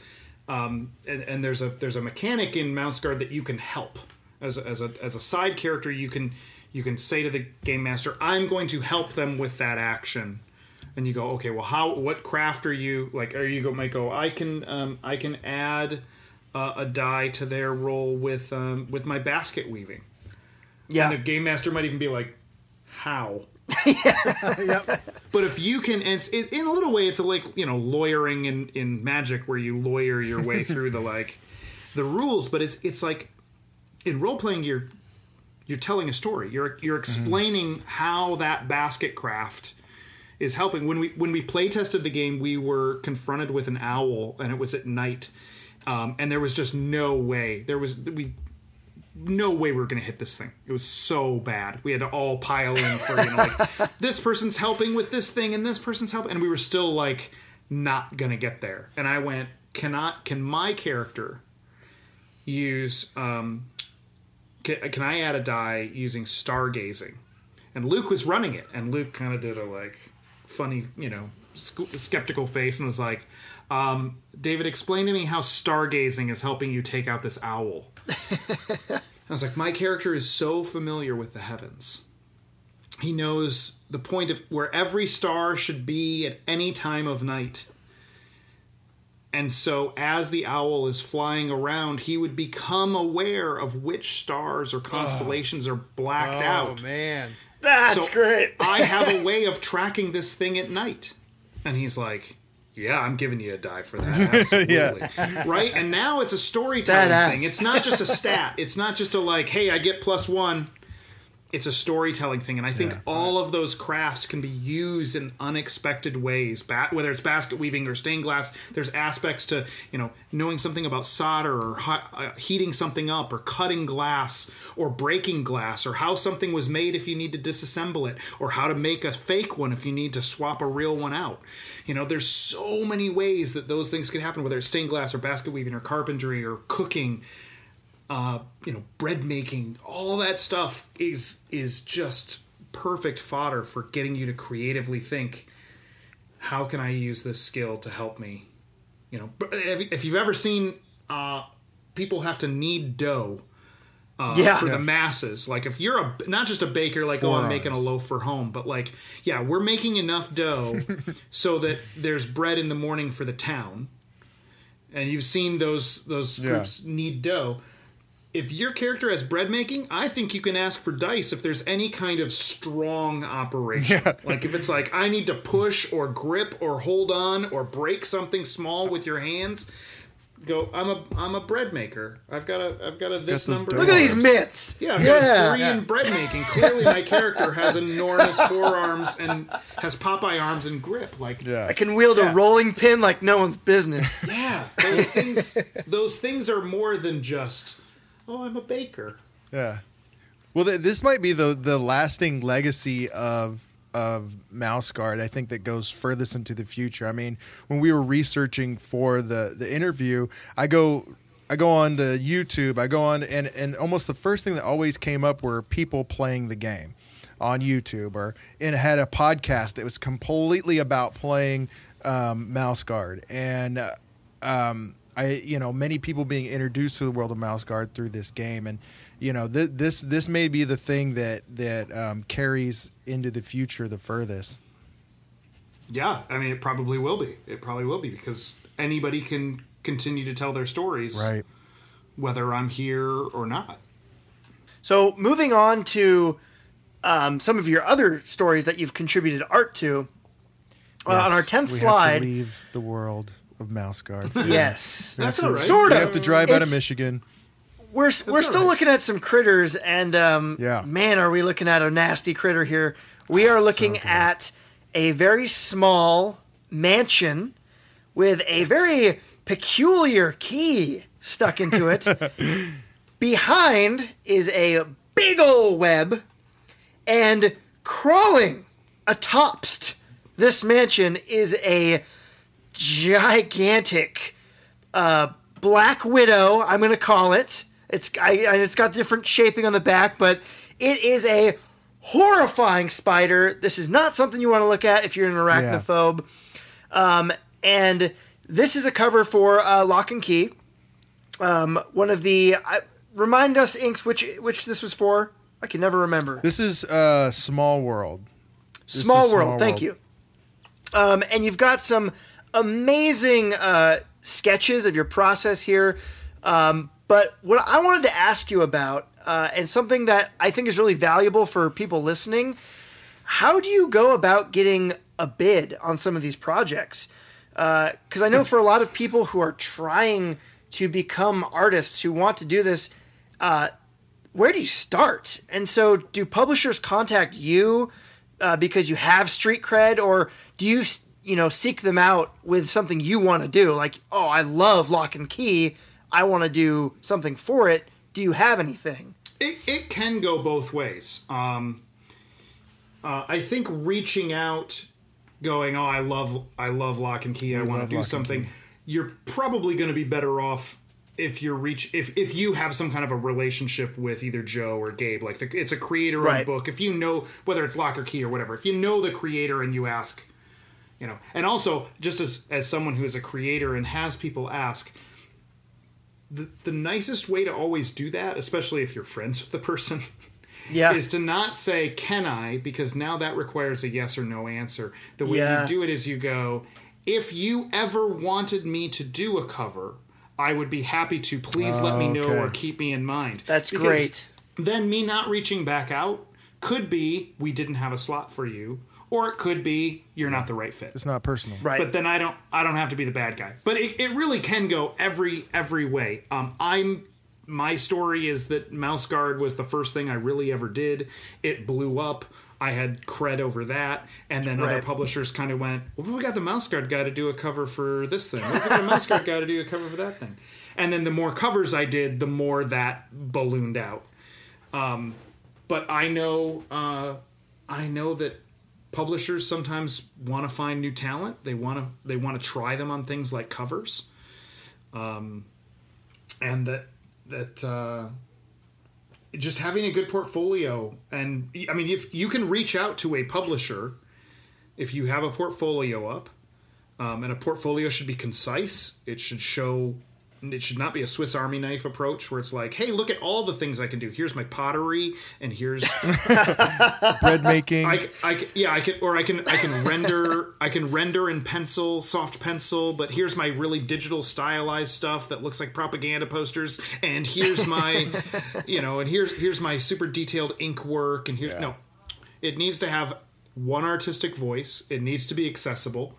If you want to do more than covers, have sequentials, have backgrounds. Don't just have floating characters. That's something I've talked with about editors before, where sometimes we're looking for new talent, and it's the heartbreak where we find somebody, sometimes it's like on Instagram or something, and we go, oh my God, this person's amazing. And then you look at their portfolio or you look at their body of work on social media and you go, it's just a character floating on a white background, though. They don't have anything that's showing a scene or a moment or an environment or acting. That's always my qualm with these artists on Instagram. It is, and some of them, it's true. I follow a lot of these folks, and they're great and they're super talented. But I'm like, why did you put this luscious, amazing warrior behind a white background? You have so much opportunity. There's a couple answers of why that can be a good idea. One is it actually works into Instagram and you getting more views because it's instantly readable. And then you're going to get more interactions and the algorithm is going to favor you and you're going to become an Instagram art star. That's where you're going to become famous. You're not going to necessarily get the other gigs. There are also gigs where your job is to draw characters. And that's it. Like, if you are a character designer for the movie industry or the video game industry. Now, most of those places are also going to want you to have experience doing other things because sometimes they might need to shuffle departments. Or they might need to say, we need this character interacting with this thing. And if they don't see that, that might hurt you. But there is a job where you're just supposed to do that. But for comic book people going, hey, we want to hire this person to do a cover. Yeah. Or to do interiors. Yeah. You got to have a good portfolio out there. And then you just reach out to the editors. Used to be you'd go to see them at conventions. Obviously right now we're not doing that. But yeah, reach out to them on social media or find an official email and just say, you know, I'm so-and-so. This is my artwork. I love the books that you publish. Don't come up with one stock, form letter. Tailor it to who you're talking to. Talk about maybe some of the titles that they have that you like, or the tone of the books that they publish. I really like how earnest your stuff is, or I really like how the publication quality is. You guys have better printing than any other publisher in the industry. I really appreciate that, and I love this title and this title. Or I really love, fill in the blanks. Write something that's meaningful of why you want to work for this company. I think at that point, when you're not reaching out for it to be creator-owned, you can't get too specific. If you're reaching out to IDW and you don't know specific creators, so let's say you really want to do, Ghostbusters covers. You can go, hey, I'm an artist. Here's my samples. I have a real affinity for, you guys publish Ghostbusters. I have a real affinity for drawing that kind of stuff. But obviously, I think I could also potentially be a good fit for several other titles, including blah, blah, blah, blah, blah, blah, blah, because of my color use, or because of my my way of drawing monsters, or my way of drawing bad guys, or my way of capturing mood, or whatever. Please please take a look at my work and let me know if there's a chance we could ever work together. That's great. So publishers and editors, they do want that stuff. They do seek that stuff. I feel like a lot of people feel like, what's the point? There's a million people, plumbing the depths, and I'm never gonna get seen that way. You can also just, my route was I made my own comic franchise and then got work from that. So also, like, if you're feeling helpless, like no one's going to take your work seriously, put your own thing out there into the world, and if it gets attention, you'll also get attention. But that's a really hard way of doing it, especially if your goal is I want to draw covers for other people, because now you're just, you're putting out a product that you don't really care about just to get attention. You just need to... It's not impossible. Publishers want that stuff. The thing that publishers don't want is unsolicited pitches. Right. And that's almost always just because of a legal issue now at this point. If you can prove that you showed them something and then years down the road they come out with anything that looks anything remotely similar, maybe your email was never even opened. Oh. They're still open to a lawsuit where you could go, hey, I had a character like that I sent you guys, and you never emailed back.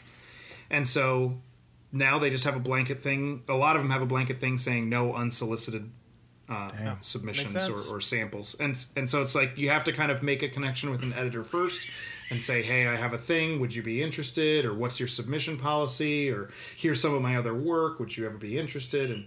And sometimes that does work slowly out of, like, you got a little bit of a gig doing some pinups or doing some covers or doing a backup story or doing a single issue of something. And then now that you have a relationship with the editor, you can go, I actually have this story about, whatever, claymation characters that come to life, or snowmen that never melt, or I don't know, whatever.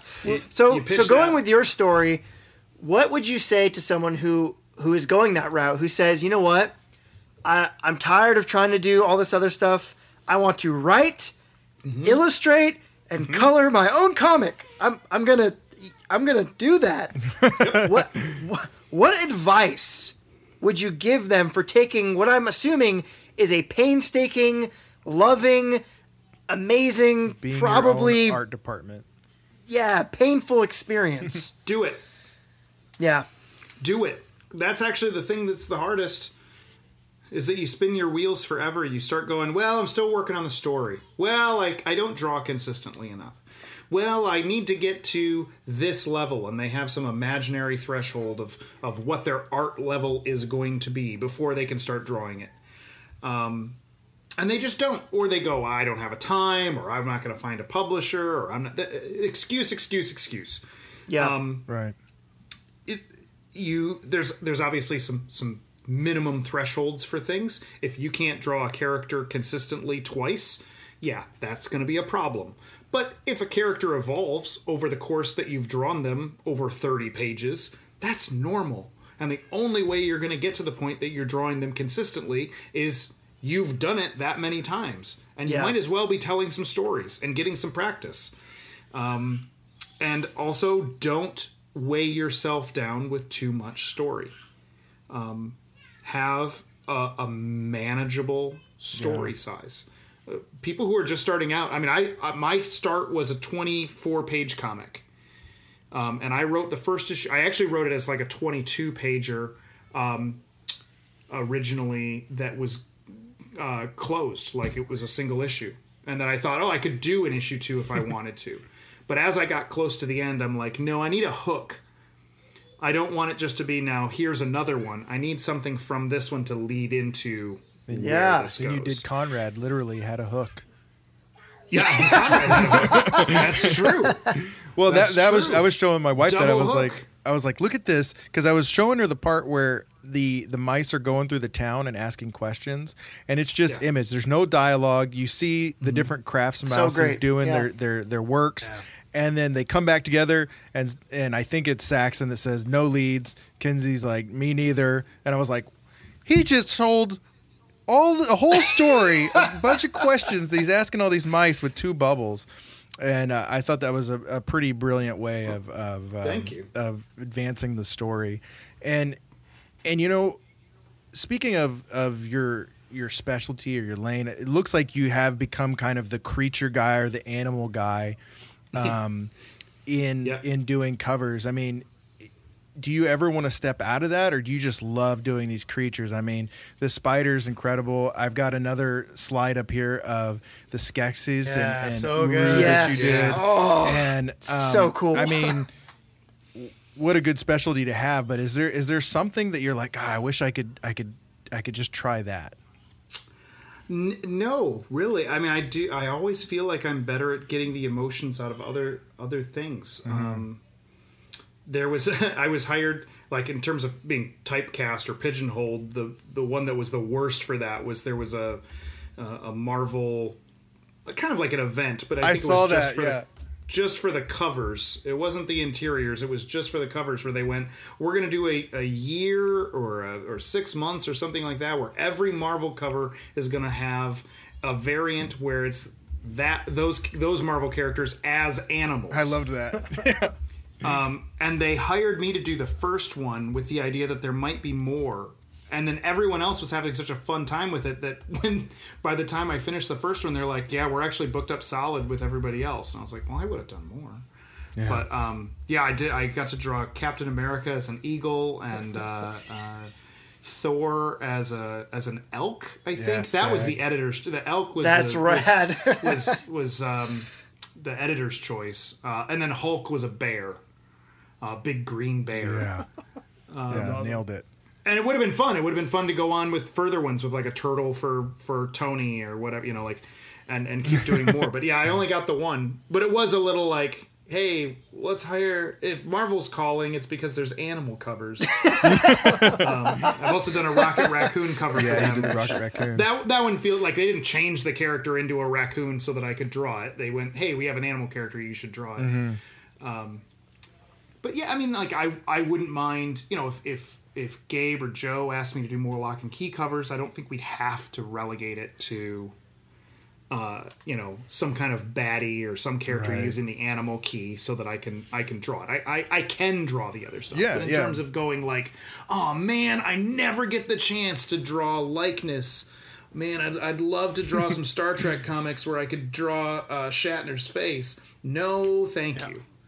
Yeah. Mal Shatner. I mean, human Star Trek with mice. Human faces, likeness. It's not going to get the best work out of me. Yeah, I like that brings me to this cover of Bosk from Star Wars, and he looks so good and so dramatic and cool. He's this lizard man, you know, from the Empire Strikes Back, I think, and like you've got him in this cover just like ducking around the corner. And that was a trading card. Oh, it was a trading card. Okay. Yeah, that one's really small when it's actually printed. That's a trading card.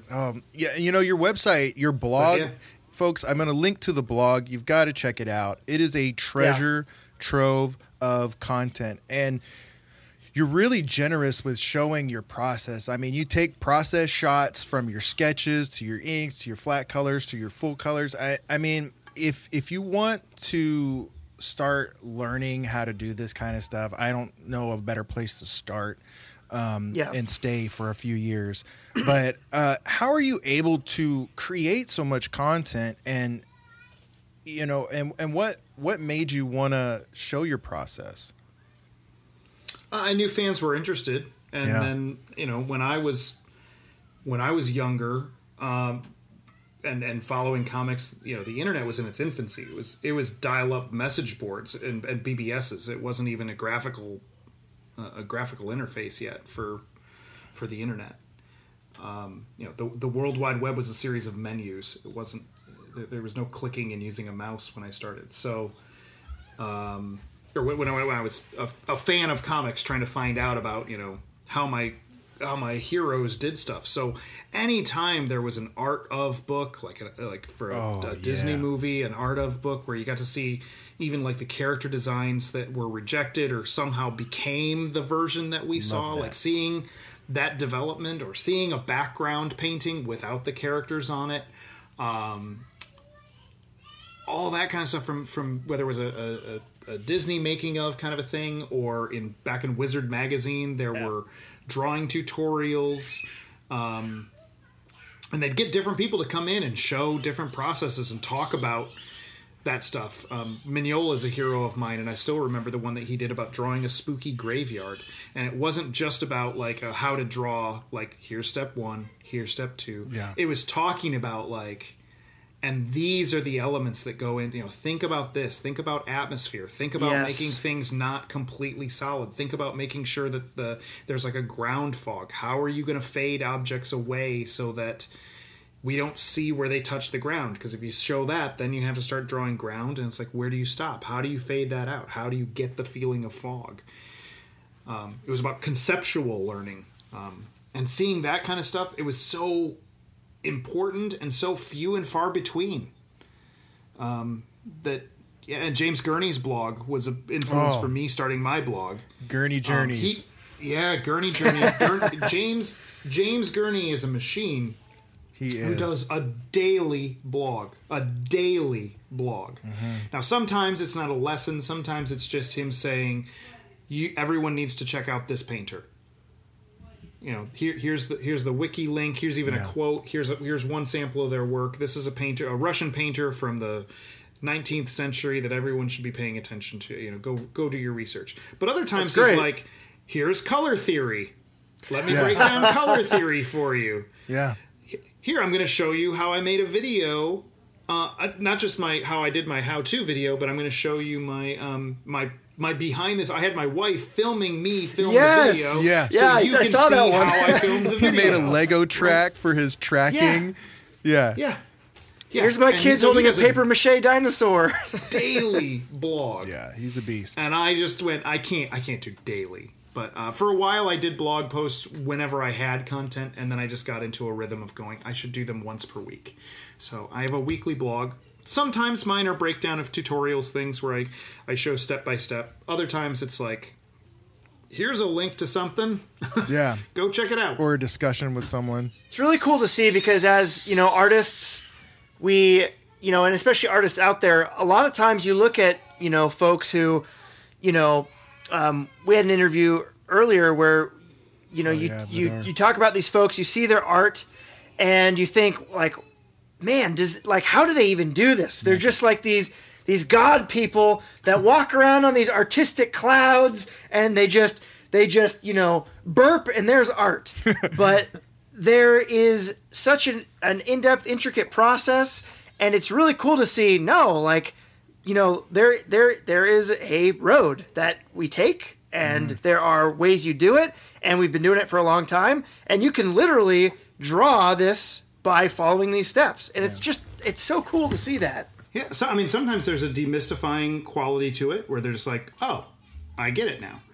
And other times, I think there's a magic to it. Like when you watch the Lord of the Rings special features, those huge 3 documentaries, and you go, this should make this experience less magical, right? Like, I just saw how the sausage was made, but instead you see all these amazing craftspeople and their dedication to it and all the work that goes into it. And maybe it even inspires you. Like, I remember watching that and seeing how they made the chainmail out of those plastic rings that was actually just slices of tubing. And I'm like, hey, I have access to tubing. I have access to something I can chop tubing into.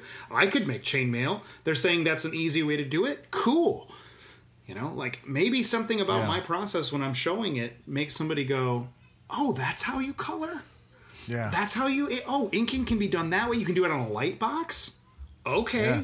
So I actually stream on Twitch now, too. Ooh. Which is a way that I get to show that process off. Cool. People can ask questions. I can even do quick demos sometimes.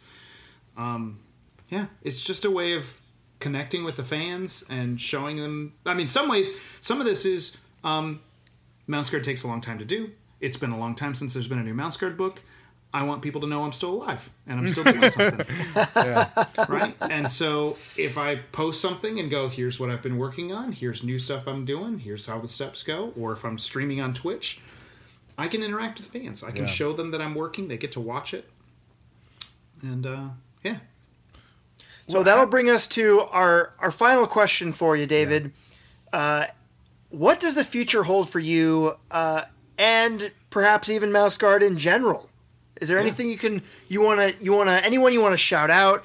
Anything you're working on? We just want to open this up for you to just spread it out there to whoever's listening. Yeah, I'm doing. I'm working on the next Mouse Guard book right now. Yes. It's called The Weasel War of 1149. Yes. It's a book that I've teased since the very beginning of the series. And I've always had a plan for what the main arcs, the main thrust of the first 5 books would be. And I put Weasel War as the 4th one for a reason. There is a progression that I hope makes sense later. Mm-hmm. Eventually I can talk about what that is. But so that's the one I'm working at. It's been a really slow go. There was a time there where I was barely working on it at all because of some family health stuff with my mom. And then it's also like, this is the first Mouse Guard story that I ever really thought up when I was first developing Saxon Kenzie and Rand as characters. Yeah, I set them in this big like weasel conflict, this winter war kind of a thing. Well, when I did the first issue of Mouse Guard 1, I certainly wasn't developed enough as a storyteller to be able to tell that story, but also it was a terrible on-ramp for an audience, throwing them in the middle of a war story. I needed to introduce them to the world, so I did a very simple story about a routine patrol that then goes slightly askew. So now all these years have passed and I'm having to tackle this. Well, it's a big story. There's a lot of moving parts to it. There's also the weight of, I've been teasing this story, the anticipation that's out there from the fans, but also the anticipation for myself. This is the first Mouse Guard story that I avoided telling because it was going to be too hard. And now I start trying to tell it and I go, oh my God, this is really hard. This is still hard. So it's a really slow go, but be patient. I'm working on it. That's great. It is happening. I even sometimes stream bits of it on Twitch while I'm working. So I've colored some Weasel War pages. I've inked some Weasel War pages. It's coming. There's no release date. I need to get far enough into the series that the publishing can start up without it ever catching up to me, and my creation schedule of producing it. The role-playing game that you mentioned is out of print at the moment. It was just starting to go out of print before COVID hit, and we knew that before we reprinted it, there were some things that needed to be corrected, just some errata kind of corrections, and there was a font issue that needed to be adjusted. Unfortunately, the font issue meant that the whole book had to be relaid out, because as soon as you substitute a font, things start stringing out onto extra pages. So Luke was in the middle of that and getting that all fixed, and then COVID hit, and it was like, we don't even know if our overseas printers are equipped. Can we actually get shipments? And so we've only just gotten back on track where enough of that pipeline is now secured where we can do that. So the role-playing game is going to be coming back into print in the late summer. Right now, I think the projection is August. It will be available again. Great. That's awesome to great hear. news. And then, other stuff. I mean, I've got the variant. I don't think I'm supposed to say who the variant covers are that I'm working on yet. Okay. Oh, hell, why not? It's Usagi Yojimbo. Yes! Oh! No way! So, yeah, I'm working on those covers. Just kind of started. That assignment just kind of came in. And then when COVID hit, the Emerald City Comic-Con was canceled. And that's usually my first big convention of the year. And I'm glad that it was canceled. It was the right move. There was even a question as to whether or not it would be. And I was, even then, going, I hope they cancel it. Because if they don't, I'm going to have to be the bad guy who says, I'm not going to that. I'm not going in the middle of this thing. Or at the start of this thing. But what it meant was I had a ton of stuff that I had made to debut at my first big convention of the year. Like, hey, I'm releasing all my new prints. Hey, we're releasing new Mouse Guard t-shirts, and we've got these, and we've ordered extra this. And I had all that stuff in my house, and it's like, I've already paid for it. Yeah. So I decided to do an online streaming event, and I called it Online Con. And I said, basically, all the hours that I would be at my table at a convention, I'm going to stream during those. Oh, that's cool. So I did that, and I kind of just used it as an advertisement for, hey, I've got prints and I've got whatever. And it was cool to kind of break it up and get a little variety instead of just me taking commissions and drawing them. I said, let's take a break out and let's hop on Skype and let's call one of my friends. And so that was cool. And I'm lucky enough. I'm friends with some talented creators. So we got Jeremy Bastian to come in and Nate Pride and Katie Cook and some other illustrators that are, friends that I would just normally call throughout the week anyways. So brought some of those people, Corey Godby, brought them in. But for the most part, it was just me and a few random phone calls. People really liked it. Yeah. So I said, I think I can do this, but better. Because that was very impromptu. That was very last minute. And I went, I don't want it to just be an ad. That's not what I want to do. I want to do something more like what we're all missing from conventions. Part of that is the interaction, which people are getting from me, and then they can type and I can answer. So there's still some of that, but conventions are bigger than me. When you as a fan go to a convention, there's a lot more to see, and there's a lot more to do. So I went, let's do a second online con. We did it back in August, where I have 40 hours blocked out, 5 days, 8 hours each. 40 hours blocked out of convention. I'm going to be drawing on the even-numbered hours, and we're going to have panels in the odd-numbered hours. Oh, wow. And so I bring in guests. And last time I had Meredith Salinger from Dream a Little Dream and Natty Gann come in and read a brand new Mouse Guard story that I illustrated for that event. That's great. I had Luke Crane come in and talk about game design. I had a guy from Weta come in and talk about his name's Johnny Fraser Allen. He's a former Weta guy. He's now opened up his own company that does tabletop miniature terrain. Oh, that's awesome. So cool. And we talked to him about sculpting. We had I'm blanking on everyone now. We had more episodes of the Plotmasters Project. We had Tony DiCerlisi, who's famous for having done the Spiderwick Chronicles, and he illustrated a lot of the second edition Monster Manual that I grew up on. We had Gabe Rodriguez from Lock and Key coming all the way in from Chile, via these ones and zeros we're all surfing. Yeah. But yeah, it was awesome, and my fans loved it, and so I'm doing another one next month in March. Great, Oh, that's incredible. awesome. So I can promote some of the people that have confirmed. Obviously, life happens, so if last minute changes need to happen, some of these people, But Stan Sakai has agreed to come in. The Wow, artist who did that's the Mouse Guard amazing. alphabet book, Serena Malion, is coming in. Armand Balthazar, who's an illustrator who's worked on a lot of animated projects doing backgrounds and design work, but he also has his own book series called Timeless. Tracy Butler, a comic artist who does a web comic called Lackadaisy that has anthropomorphic cats. Kevin McTurk, practical effects guy who's worked at Stan Winston. Wow. He worked on Jurassic Park 3. He worked on X-Men First Class. He's now also a director of his own puppetry films. Really? And he's going to come in and talk about practical That's so effects cool. and storytelling, his own storytelling. That's right. Any of you guys remember Bear from Bear in the Big Yep. Blue House? Oh yeah. Oh yeah. Yeah. Noel McNeil was Bear. He's a friend of mine. Noel's going to come in and talk Really? about performing, doing puppet performing, being inside of a suit when performing.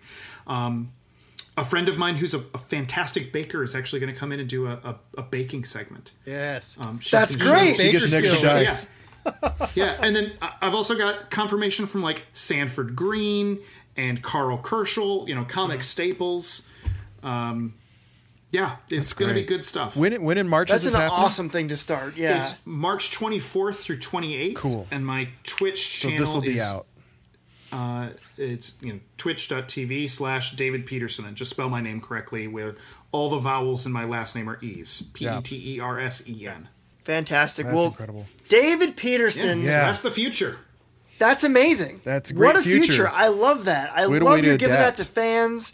Oh yeah, not just adapt, but like, roll with the times and bring people together and just Yeah. creating this environment, not just through these awesome, images, both outside and inside, but just bringing other people to that and just rallying what we call coverdom together, which is really Yes. just people and art sharing ideas, talking, Learning from each and other. learning more about each other. Yeah, exactly. Yeah. It's such a cool form of expression, and we appreciate you so much for being Yeah. here and sharing that with us as well. Well, thank you guys for having me. Hopefully we covered it all. And How long? That and How long more. were you sitting That on that and one? Thank you guys. Yeah, thanks for meeting with us. And we don't believe in goodbyes, but we will see you later. Sounds good. See you later. Yes. Farewell.